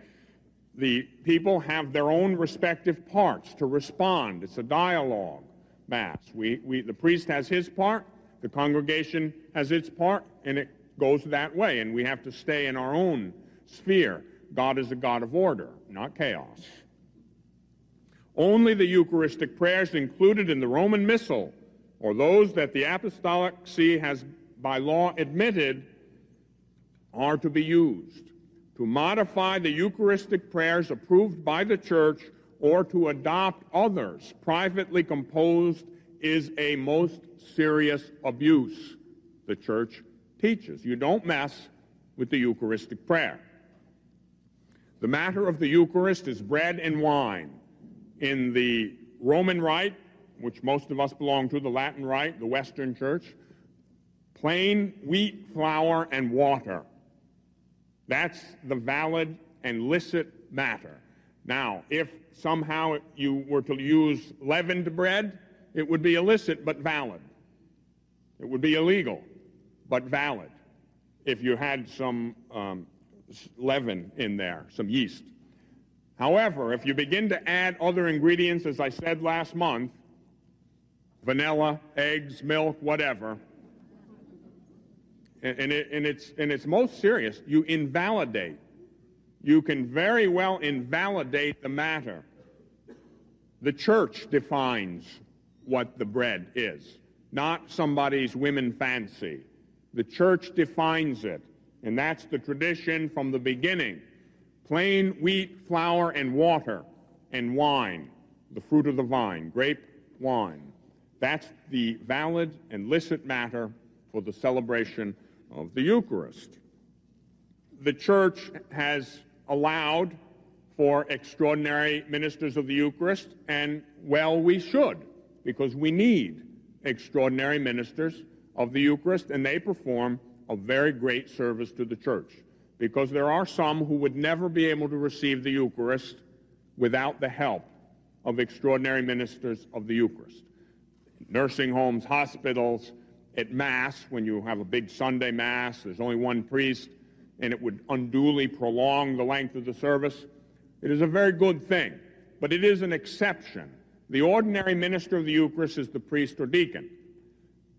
At Mass, if you have so many people that you would add an hour or a half hour or more, in our culture anyway, then you can, under the current discipline, you can justify the use of extraordinary ministers of the Eucharist. However, it's an exception to the norm, and it's not to be abused.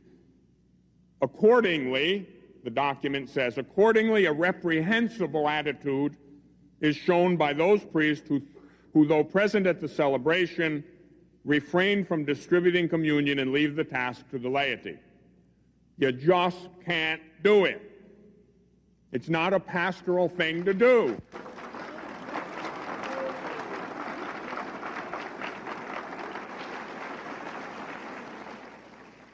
The Church reminds us that even after communion, the Lord remains present in the sacred species. Accordingly, when communion has been distributed, the sacred particles remaining are to be consumed or taken by the competent minister to the place where the Eucharist is reserved.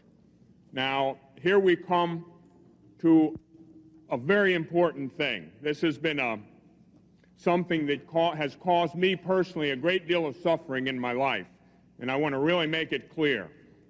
Once the bread and wine have been consecrated into the body and blood of Christ, that is Jesus, and it doesn't cease to be Jesus. Catholic theology teaches us that any particle, the smallest particle, if you can see it, if it's sense perceptible, one drop of the precious blood, Jesus is there. The whole Jesus, body, blood, soul, and divinity. It doesn't cease to be the presence of the Lord. And so it is to be treated with as the presence of the Lord. It is to be consumed. Or if we have several hosts left over, we take them back to the tabernacle, and they are reserved there. The particles that break off from the consecrated host, that's the Lord. The precious blood, if there are only a couple of drops, it's the Lord.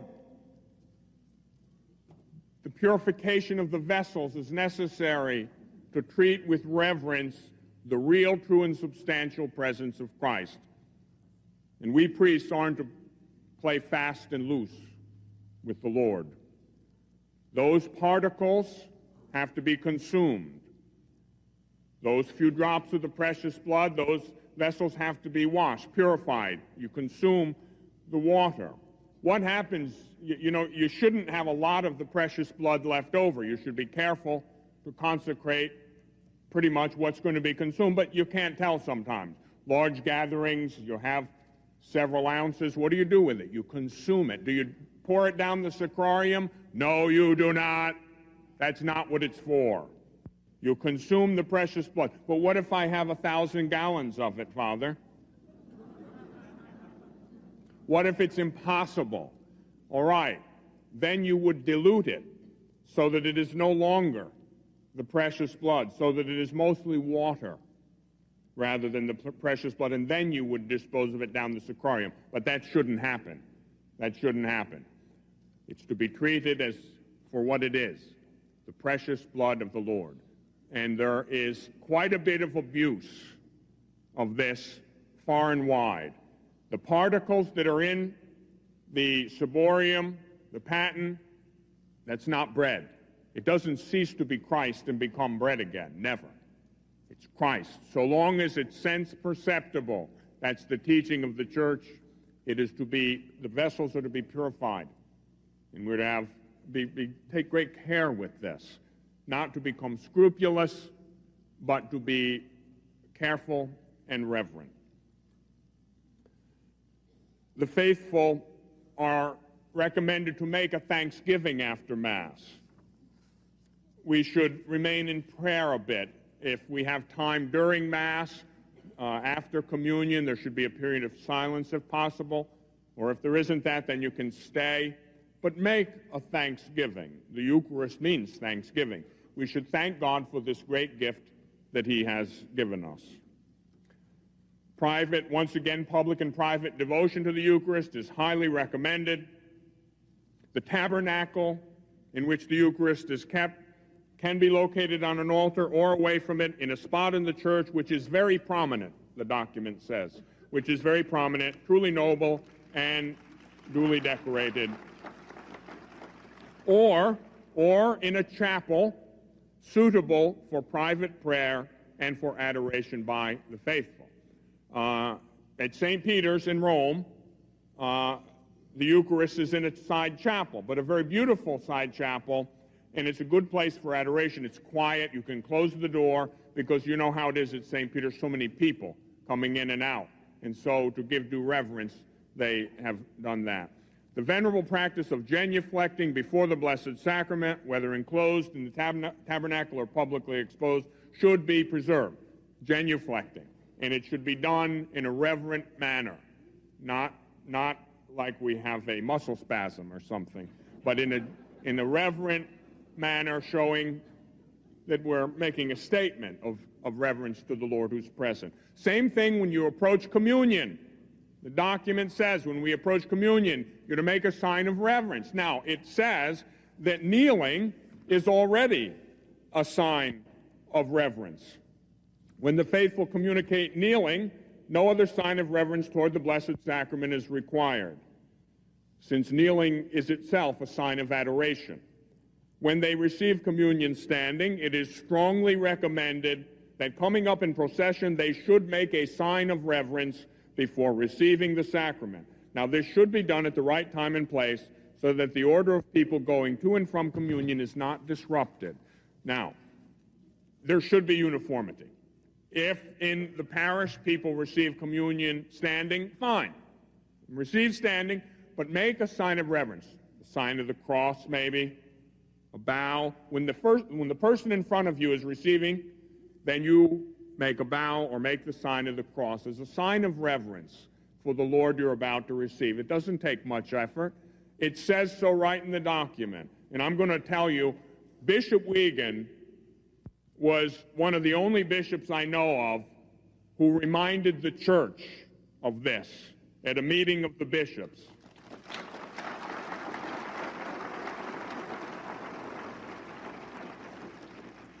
That sign of reverence should be made because the Lord is there. If we're not receiving kneeling, okay. We receive standing, fine.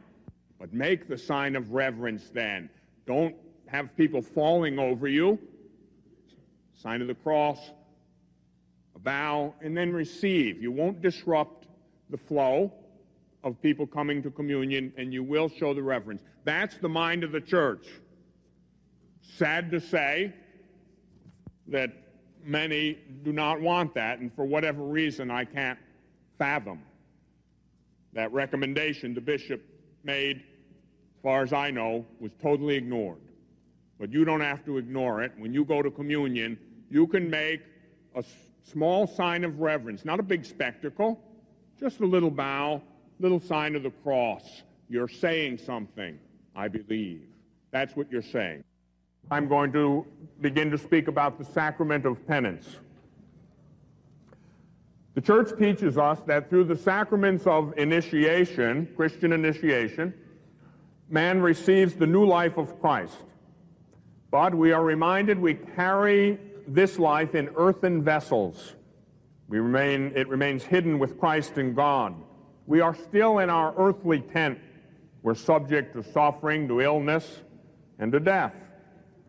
This new life in Christ, which we receive at baptism, can be weakened, and it can even be lost through serious sin. The Lord Jesus Christ, as the physician of our bodies and souls, he forgave sins. He forgave the sins of the paralytic. He restored him even to bodily health. The Lord has willed that the church continue this work of reconciliation. The sacrament of penance and reconciliation is the sacrament that Christ has given to us in the church for the removal of the guilt of serious sin after baptism. Those who approach the sacrament of penance, the Catechism teaches us, obtain pardon from God's mercy for the offense committed against him, and are at the same time reconciled with the church, which they have wounded by their sins, and which by charity, by example, and by prayer labors for their conversion. Now note something that number 1422 says, that I just read, that the sacrament of penance grants us pardon. We receive pardon from God's mercy for the offense committed against him. I have heard it said now and then that God isn't offended by sin, that we just offend each other. That's false. God is offended by sin. If you want to know how much, you can look at a crucifix and meditate on it for the rest of your life, and you will find out what sin does to God. Jesus is God. He's a divine person, and he suffered through his human nature. And what inflicted that suffering upon him? Sin. Sin is what wounded, and I should say murdered, the Word, who became flesh and dwelt among us. So sin is a terrible thing. But God so loved the world that he sent his only Son to heal us from the wounds and divisions of sin. And that sacrament of penance or reconciliation, confession, is a tremendous gift. It's the mercy of God. When I do parish missions, I try to impart that knowledge to people. Don't be afraid of confession, and don't be too proud to go to confession, and don't think it's beneath you. Christ, through his mercy, instituted that sacrament for us. It is mercy. Do not fail to avail yourself of God's mercy. The Holy Father goes at least once a week, and it's not because he has more sins than you or me. It's because he's spiritually astute, and he knows that he can use all the help he can get. So can I. And so we should love the sacrament of reconciliation and penance. It heals us from sin. It strengthens us against committing future sins. It heals the wounds that sin causes in our own being. And it reconciles us with the church, which we also offend and wound through sin. Now, what's this sacrament called? Well, it's called many things. It's called the sacrament of conversion. Conversion because it makes sacramentally present Jesus' call to conversion, which is the first step in returning to the Father, from whom we have strayed through sin. The sacrament of penance, since it consecrates the Christian sinner's personal and ecclesial steps of conversion, penance, and satisfaction. It's called the sacrament of confession because we confess or disclose our sins to Christ in the person of the priest. It's called the sacrament of forgiveness, since the priest's sacramental absolution imparts the forgiveness of God. Only God can forgive a sin. And then you might say, well, great, I can just confess my sins to God then. Nope, that's not what God said. Jesus instituted this sacrament. God forgives the sins, but he does it through the ministry of the priest in that sacrament of confession, penance, or reconciliation. It's also called reconciliation because it imparts to the sinner the love of God who reconciles us. 2 Corinthians tells us, be reconciled to God. He who lives by God's merciful love is ready to respond to the Lord's call. Go first and be reconciled to your brother. Sin breaks our communion with our brothers and sisters, even those sins which we think don't have a victim. Every sin has a victim. The victim is the one, of course, who commits the sin, first and foremost. Some people say prostitution is a victimless crime. What a lie. What a lie. The person who engages the prostitute hurts themselves through that sin. They're a victim. The prostitute is a victim. There are many victims. Society becomes a victim because it's led further and further down the road of immorality, darkness, and ultimately moral and spiritual death. Why a sacrament of reconciliation after baptism? For the simple reason that sin can take place after baptism. Yes, baptism removes original sin. If we're an adult, it also removes all personal sin and even the temporal punishment due to that sin. But it doesn't remove the consequences of sin, that tendency towards sin, concupiscence, or the fomes, we say in Latin, that tendency to sin. So that remains even after baptism. And so we can sin. We do sin. And so God's mercy provides for us a sacrament to reconcile us if we've sinned after baptism. We're called to constant conversion as baptized people. Sometimes you hear people say, well, my conversion took place on such and such a time. You know, I say that sometimes.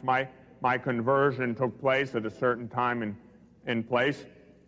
And that's all right to say that. That happens. But we have to remember that conversion is something that takes place daily. We're called to conversion daily. Conversion isn't something that happens once. You know, the same thing with being born again. Are you born again, brother? I hope so. I hope so. Well, when did it happen? When did you give your life to Jesus? Well, I did I did it at a certain time. There's something to that. But is it over? No. It's not over as of that time. You know, 12, 13 years ago, 20 years, 30 years ago, we converted to the Lord. We became serious about living our baptism. Was that it? No. Was that the end of it? No, that's the beginning of it. Then what do? Then you live it out every day. We're called to daily conversion. Jesus says, take up your cross daily and follow me. And so this constant call to conversion, daily, dying to our own egocentric ways, coming alive in Christ, living his life, making his life present. We're called to interior works of penance. Interior penance is the most important kind. That conversion of heart, which puts Christ at the center of our life, which inspires us and impels us to live his life, to accomplish his mission, which is redemption, and the way he accomplished the mission, which is through a cross of pain and suffering. And so Jesus said, the servant is no better than the master, and where I am, there my servant will be. And so there he is, lifted up. Why? In order to draw all men to himself. And so we, like him, must be lifted up. We must do penance. We must have an interior sense of penance, constantly dying to that selfish way of doing things that the spirit of the world manifests, being constantly reborn in Christ, putting him first. There's a kind of a rule for a Christian. It's the opposite of the world's rule. The world says, look out for number one, meaning you. Boy, that's the devil's rule. Our rule, yeah, look out for number one. Who's he? That's God. He's number one. Look out for God. God first, everybody else second, me third. You know what happens then? The last become first. That's the Christian way. The last become first. Humble yourself in order that God might exalt you. Take the last place at the wedding feast so that the master of the feast will call you up closer. That's the way it is. God first. Everybody else second. Me last. Jesus came to serve, not to be served. And so we try to do that as best we can. There are many forms of penance in the Christian life: fasting, almsgiving. There are three main biblical forms of penance. We have fasting, prayer, and almsgiving, and they all go together. If you want to pray with power, do penance. If you really want to pray with power while doing penance, then take care of your neighbor. That's almsgiving. Take care of the poor. Even if you are poor, I know some very poor people who are very pleasing to God because of their almsgiving. You remember the widow of Naim.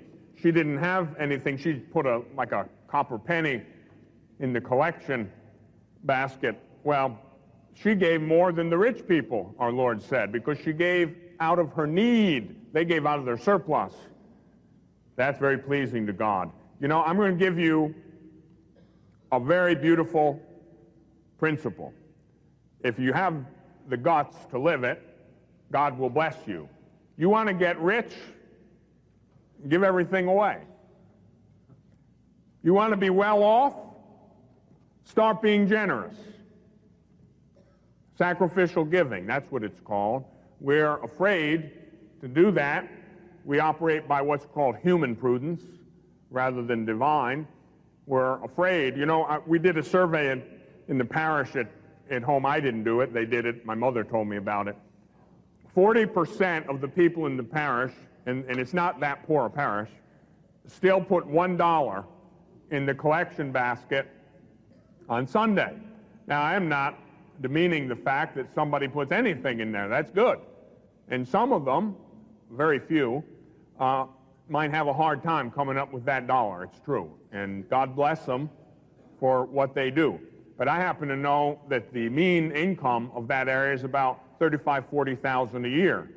And a lot of these people spend lots of money on cigarettes, on movies, on baseball games, on any number of things, but that same old crumpled dollar bill is what goes in there on Sunday morning. Now, God bless the people that put the dollar bill in there, but the whole point is God's blessed us. You know, where our income very often is increased 100, 200, 300%, but the same $1 that was being put in there in the 40s is going in there today. There's got to be a correlation. You know, that widow gave us an example. You've got to give in order to receive. God blessed her greatly. You want to get rich? I'll tell you how. Give it all to Jesus. You'll be rich beyond your wildest dreams. Well, let's get right to the sacrament. We know that sin is before all else an offense against God, a rupture of the communion with Him, and at the same time it damages the communion of the church. For this reason, conversion entails both God's forgiveness and reconciliation with the church, which are expressed and accomplished liturgically by the sacrament of penance and reconciliation. So, I could even go one step further if I could extend the logic of this teaching. Sin results in brokenness. Sin disintegrates. The principle of life and being is integration. God is one, perfectly one, perfect integration, perfect simplicity. Sin tends to disintegrate. All of the brokenness in the universe comes not from the brokenness out there, but from the brokenness in here. Disintegration in the world is the result of the interior disintegration in individual human persons. That is called sin. And so a tripartite integration takes place through the sacrament of penance and reconciliation. First and foremost, the individual is reconciled with God. They're reconciled with the church and the whole universe, and they're reconciled with themselves. The brokenness within them, that disintegration inside, it's healed. You know, you can't have a relationship with anybody else if you yourself are broken into 1,000 pieces. You need to be healed before you're going to have a relationship which is integral and healthy with anybody else, husband and wives. You have to know that. If you are broken in a dismal mess yourself, don't think that by some kind of counseling or just extrinsic operation you're going to have a good relationship. You've got to be right with God. You've got to humble yourself. And when you're solid inside, then you can bring something to the relationship. The relationship will be solid. The family will be solid. The church will be solid. The world will be solid. Confession can do all that. We need to be reconciled with God, with each other, and with ourselves. Only God forgives sin. We've said that. He reconciles through the church, through the power of binding and loosing. God forgives our sins. Now, there are some who would try to say that confession isn't a sacrament, it's not biblical, but of course it's very biblical.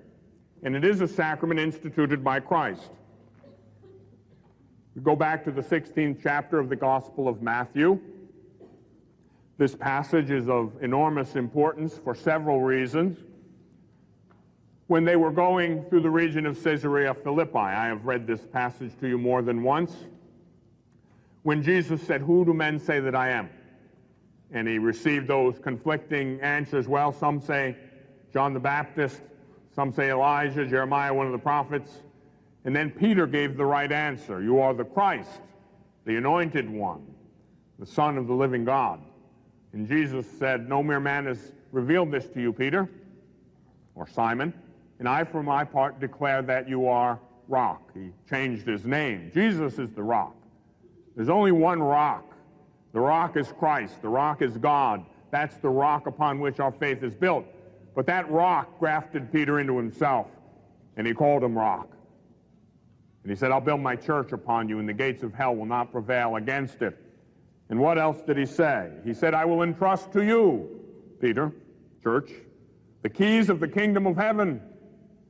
Whatever you declare bound on earth shall be bound in heaven.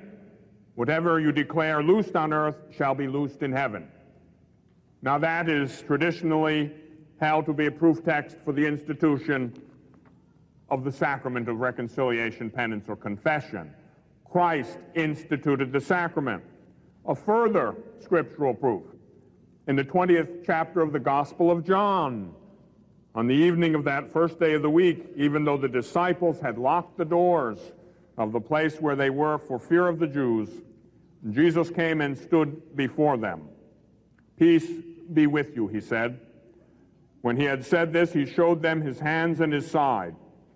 At the sight of the Lord, the disciples rejoiced. Peace be with you, he said again. As the Father has sent me, so I send you. Then he breathed on them and said, receive the Holy Spirit. If you forgive men's sins, they are forgiven them. If you hold them bound, they are held bound. Now that the church, the only one competent to evaluate Scripture or divine revelation, is the magisterium of the church. And the magisterium has held throughout the ages that that refers to the institution of the sacrament of penance or reconciliation. I've heard some so-called theologians say, well, everybody was there, so we can all forgive sins. If I forgive your sins, they're forgiven. No, that's not how the church has interpreted it. That's a personal interpretation which isn't in accord with objective truth. That's someone playing God, and that doesn't work. Who was it intended for? It was intended for the apostles and their successors. That ability to bind and loose is the hierarchy of the church.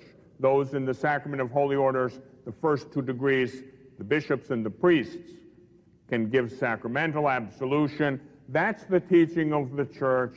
That's the teaching of Jesus Christ. If anyone has a problem with that, you don't have a problem with me. You don't have a problem with the Pope. You have a problem with Jesus.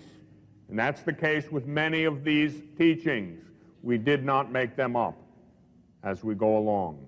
We received them as a sacred deposit from the Lord of Lords and the King of Kings. And so, that sacrament, like any sacrament instituted by Christ, has two essential dimensions. We call it form and matter. Now, the form of the sacrament is the words. You know, like in baptism, the form of that sacrament is the words, I baptize you in the name of the Father, Son, and Holy Spirit. And then with the pouring of the water, which is the matter, you have a valid sacrament. Well, the form and matter of the sacrament of penance. Well, there have been many changes in the discipline of that sacrament throughout the ages. But underneath all the change, which is incidental, there is a constant part that doesn't change. There are three essential elements on the part of the penitent, and then there's the act of absolution on the part of the church through the priest. First of all, contrition. These are called the acts of the penitent. There are three. Contrition. Contrition is that heartfelt sorrow for sin, and it contains within itself a firm purpose of amendment. You are not sorry unless you intend not to commit that sin again as best you're able. Now, I know we're weak and we can fall again, all right.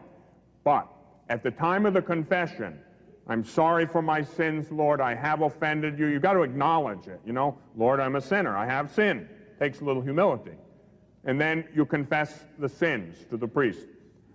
Contrition, sorrow, and a firm purpose of amendment. Okay, confession. Well, we have to confess. Now, that confession has to be integral. Now, this is very important. When you confess your sins, you make an examination of conscience. You invoke the Holy Spirit, you pray, and you examine your conscience. Maybe you go through the Ten Commandments, perhaps. You see where you've gotten out of line, where you've broken your relationship with the Lord. The Holy Spirit will help you, and he brings to consciousness the sins. So, you go to confession, and then you begin to confess the sins as best you're able in kind and number. The most serious ones first. If it comes to consciousness, all right, let's say you remember certain sins. You confess them. You're honest. You're sincere. You're sorry. You have a firm purpose of amendment. You have to confess everything. Now, let me tell you what happens. Very often, people are embarrassed by some sin, and they don't want to confess it. Well, because it's embarrassing. You know, nobody likes to do that. And the ones, they're very often sexual sins. And so we leave them out. We confess everything that we can more or less comfortably get out, but oh, I can't tell that. Yeah, you know how that goes? Well, I'm sympathetic to that, but I'll tell you something, it's a matter of the greatest importance. You have to do it. Otherwise, if you withhold any single serious sin, if you're conscious of it, now God expects from us what's possible, not what's impossible. If it doesn't come to consciousness, you're not responsible, and it'll be forgiven anyway, as long as you make an integral confession. All right? So, the integral confession is confessing all of your serious sins. This, I did this 3 times, and if you can remember the number. Especially those that you don't want to. Those tough ones. Now, you know what they are as well as I do. If this were a parish mission, I'd go into them in some detail. And you know what? I'd be in the confessional for a long time. Every place I've ever been, that's happened. Why? I want you to be free. That's the mind of Christ. That you be liberated, not be weighed down, and don't be embarrassed. God already knows those sins. He wants you to confess them for your own good. You know, even from a psychological point of view, it's good to get that off your mind. And so make an integral confession. It's invalid if you don't. let's say you go to confession, you make a good confession, but you have some sin, you watch pornography, or adultery, or masturbation, or whatever, and you're too embarrassed to confess it. What happens to the rest of the confession? Nothing happens. No absolution. Invalid confession. Why? Because it is not an integral confession. Don't hold out on the good Lord. Even if the priest gives you absolution, you don't receive it unless your confession is integral. That means all the sins that come to mind, the serious sins, you've got to confess them, even if it's embarrassing. Don't worry. God knows it all, and the priest has heard it all. And he's not going to chastise you. God help him if he would do that. We have to demonstrate the mercy and love of God. I don't care if it doesn't make any difference what sin. Bring it to the Lord, and he'll forgive it, and you'll be free. So make an integral confession. It's necessary for a valid administration of the sacrament. And then you do satisfaction, the penance that the priest gives you. The other side of it is the priest's absolution. The priest raises his hand over the penitent, or the rite calls for the laying on of hand, if possible. That always that means the Holy Spirit. That's an invocation of the Holy Spirit. In the, we could say in the sign language of the church, the extension of a hand, when you pray over someone, that is the invocation of the Holy Spirit. That's what that sign is about. And the priest then says the words of absolution. In the Roman Rite, which most of us are part of the Latin Rite or Roman Rite, God the Father of mercies, through the death and resurrection of his Son, has reconciled the world to himself and sent forth or poured forth the Holy Spirit for the remission of sins.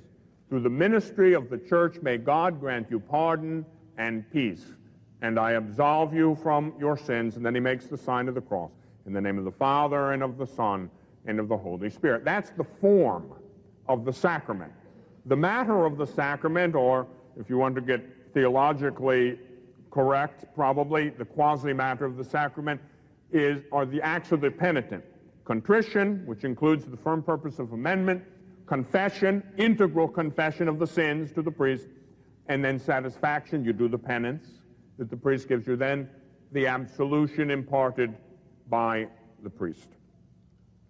Contrition. Well, contrition, the church teaches us, is sorrow of the soul and detestation for the sin committed, together with the resolution not to sin again. There are two kinds of contrition, perfect and imperfect.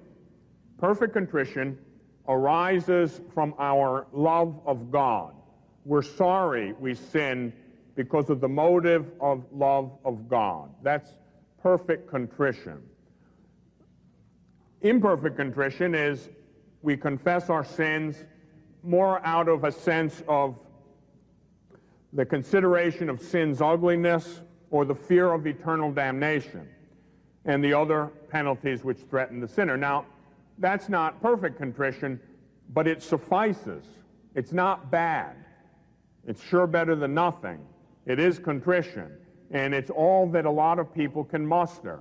They don't have a sense of God to the point where they can love him for his own sake and be sorry for their sins because they've offended a God who's so loving and so good. And so it's all right. You have to start someplace. And so imperfect contrition suffices in the sacrament. As long as you're sorry for your sins, I don't want the punishment that goes with it. I don't want hell. Lord, save me. That's better than nothing. That's not where we should end up. That's where we should start. We should move towards perfect contrition. The reception of the sacrament ought to be prepared for by a good examination of conscience made in the light of the Word of God. I highly recommend, to make a good confession for many people, some kind of a form that you can follow. There are some little booklets that have been published on examination of conscience. I know that Leaflet Missile Company publishes one by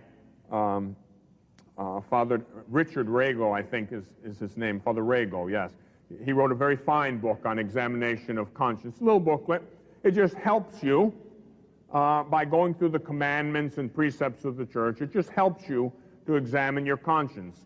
You might use something like that for a while until you get in the habit of making a really good examination of conscience.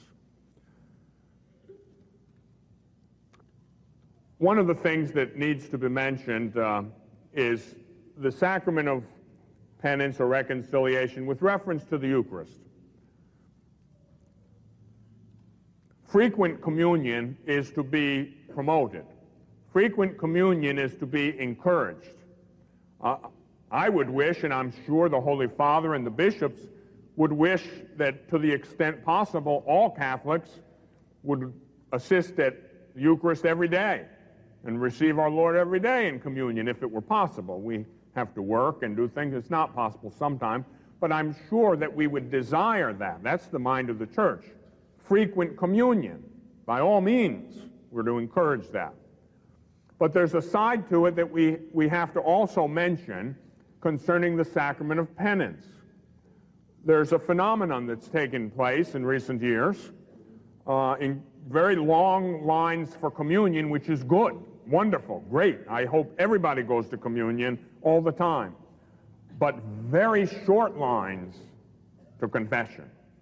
Now, you have to examine that in the light of what's going on and say, what is that saying?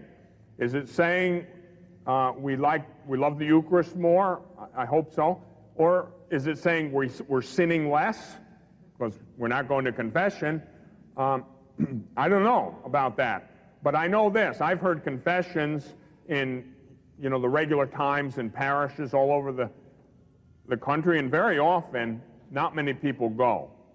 When I hear confessions after a parish mission, when I've preached for a few days, the lines are long because I exhort people and I try to help them to understand why it's good and what sin is and why we need to go to confession. And then they go, but quite often they don't go unless you do exhort them first. And so this is a potential problem. I do not go by Gallup polls or such things, but they have a certain amount of worth at times. Supposedly, over 60% of Catholic women of childbearing age take some kind of artificial contraceptive or use some kind of artificial contraceptive. And they're not confessing it because they don't think it's a sin, because sometimes they've been told it's not a sin.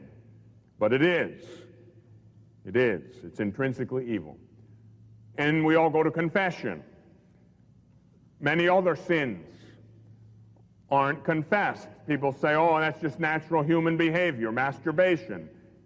It's a grave moral disorder, objectively taken. It's serious matter. If there's knowledge and full consent of the will, you have a mortal sin then, subjectively imputed.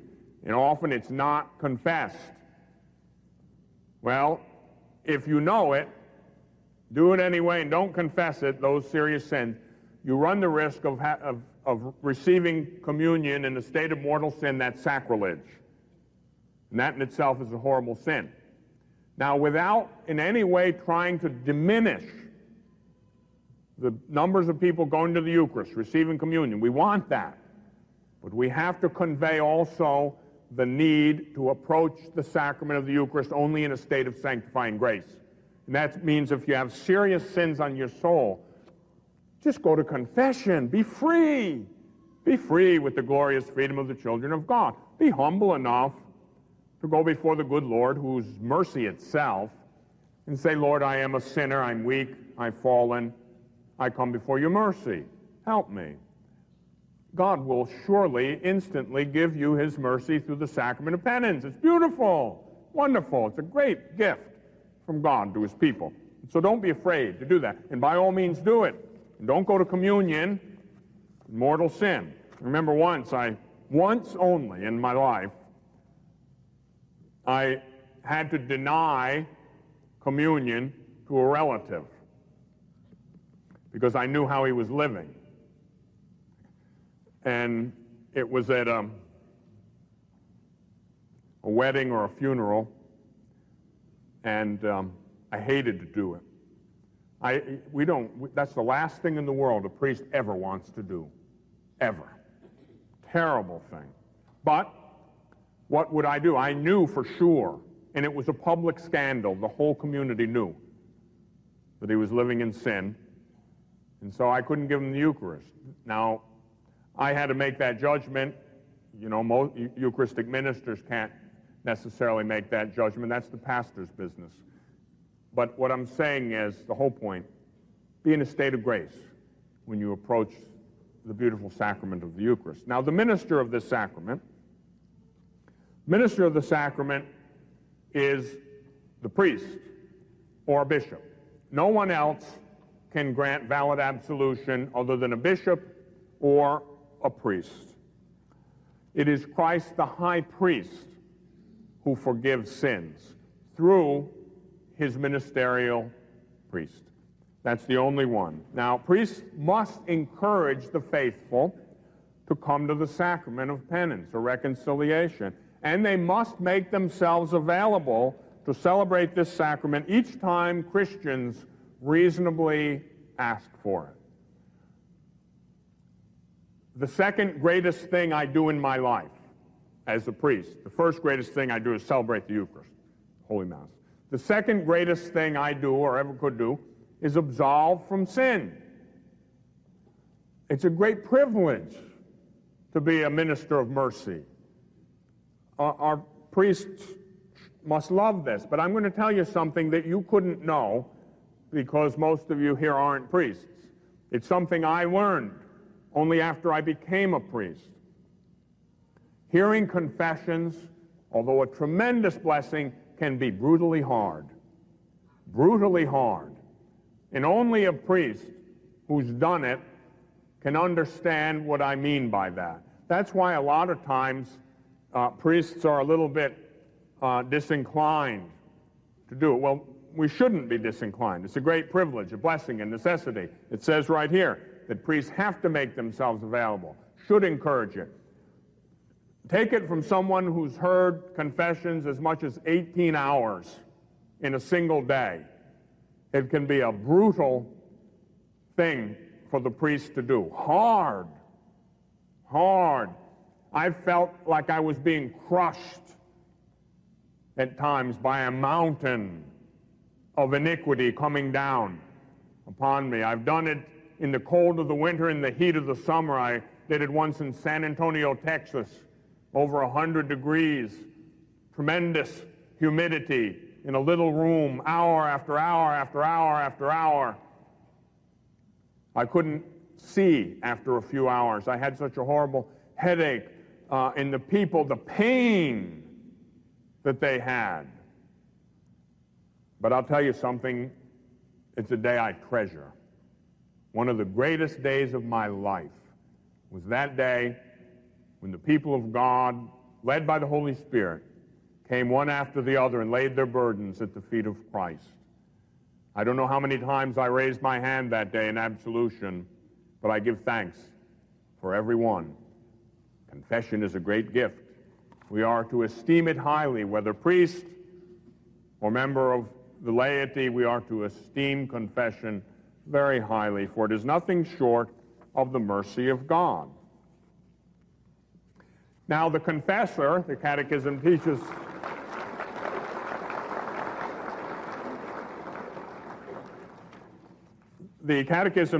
us about the confessor, some of the gifts he should have, the dispositions. We know that the confessor is not the master of God's mercy. He's the servant of God's mercy. So the priest always approaches the sacrament of confession as a servant. Jesus came to serve, not to be served. The priest should have a proven knowledge of Christian behavior, experience of human affairs, respect and sensitivity toward the one who has fallen. He must love the truth. He must be faithful to the magisterium. Now, my dear friends, let me just make a note at this point in time. I have a great love for sinners. I was among the worst of them, probably still am. But one thing I learned, I have compassion for sinners. I know what it is to be in the bondage of sin. I have great love, I have great compassion, but I'll tell you something. I would never think of confirming a person in their sins. I would never think of telling someone, oh, it's okay, and let them get away with it.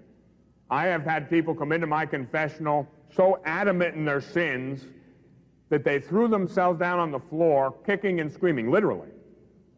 When I told them, no, I can't give you absolution until you tell me you're not taking the birth control pill anymore. Screaming, yelling, kicking, my husband will divorce me. Do you want divorce? Is that what you want? No, it isn't. But your marriage is already dead. Shall we shovel dirt on it? Or would you like to revive it in Christ? Screaming, yelling, tantrum. You know, by the grace of God, I've never lost one out of hundreds and hundreds like that. Why? Because I gave in and said, well, if your conscience allows you to do that, go ahead. Never. What conscience? A malformed conscience, a dead conscience, or a living one?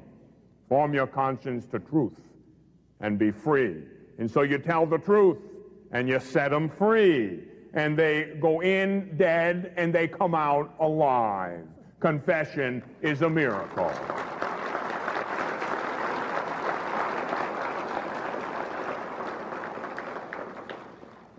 There's no way around it. There's no way around it. A confessor must love the truth, and he doesn't make it up. He accepts it. Where does he get it from? He gets it from the church. Where did the church get it from? From Jesus Christ. This is the teaching of Jesus Christ. And so in loving the truth, we profess it boldly, bravely. We don't back off. We're not afraid of what people think of us. We stand fast. And what happens? In that strength, the people of God are strengthened. And the chains fall off. And the captives are set free. And all the angels in heaven rejoice over repentant sinners who enter the truth and are set free.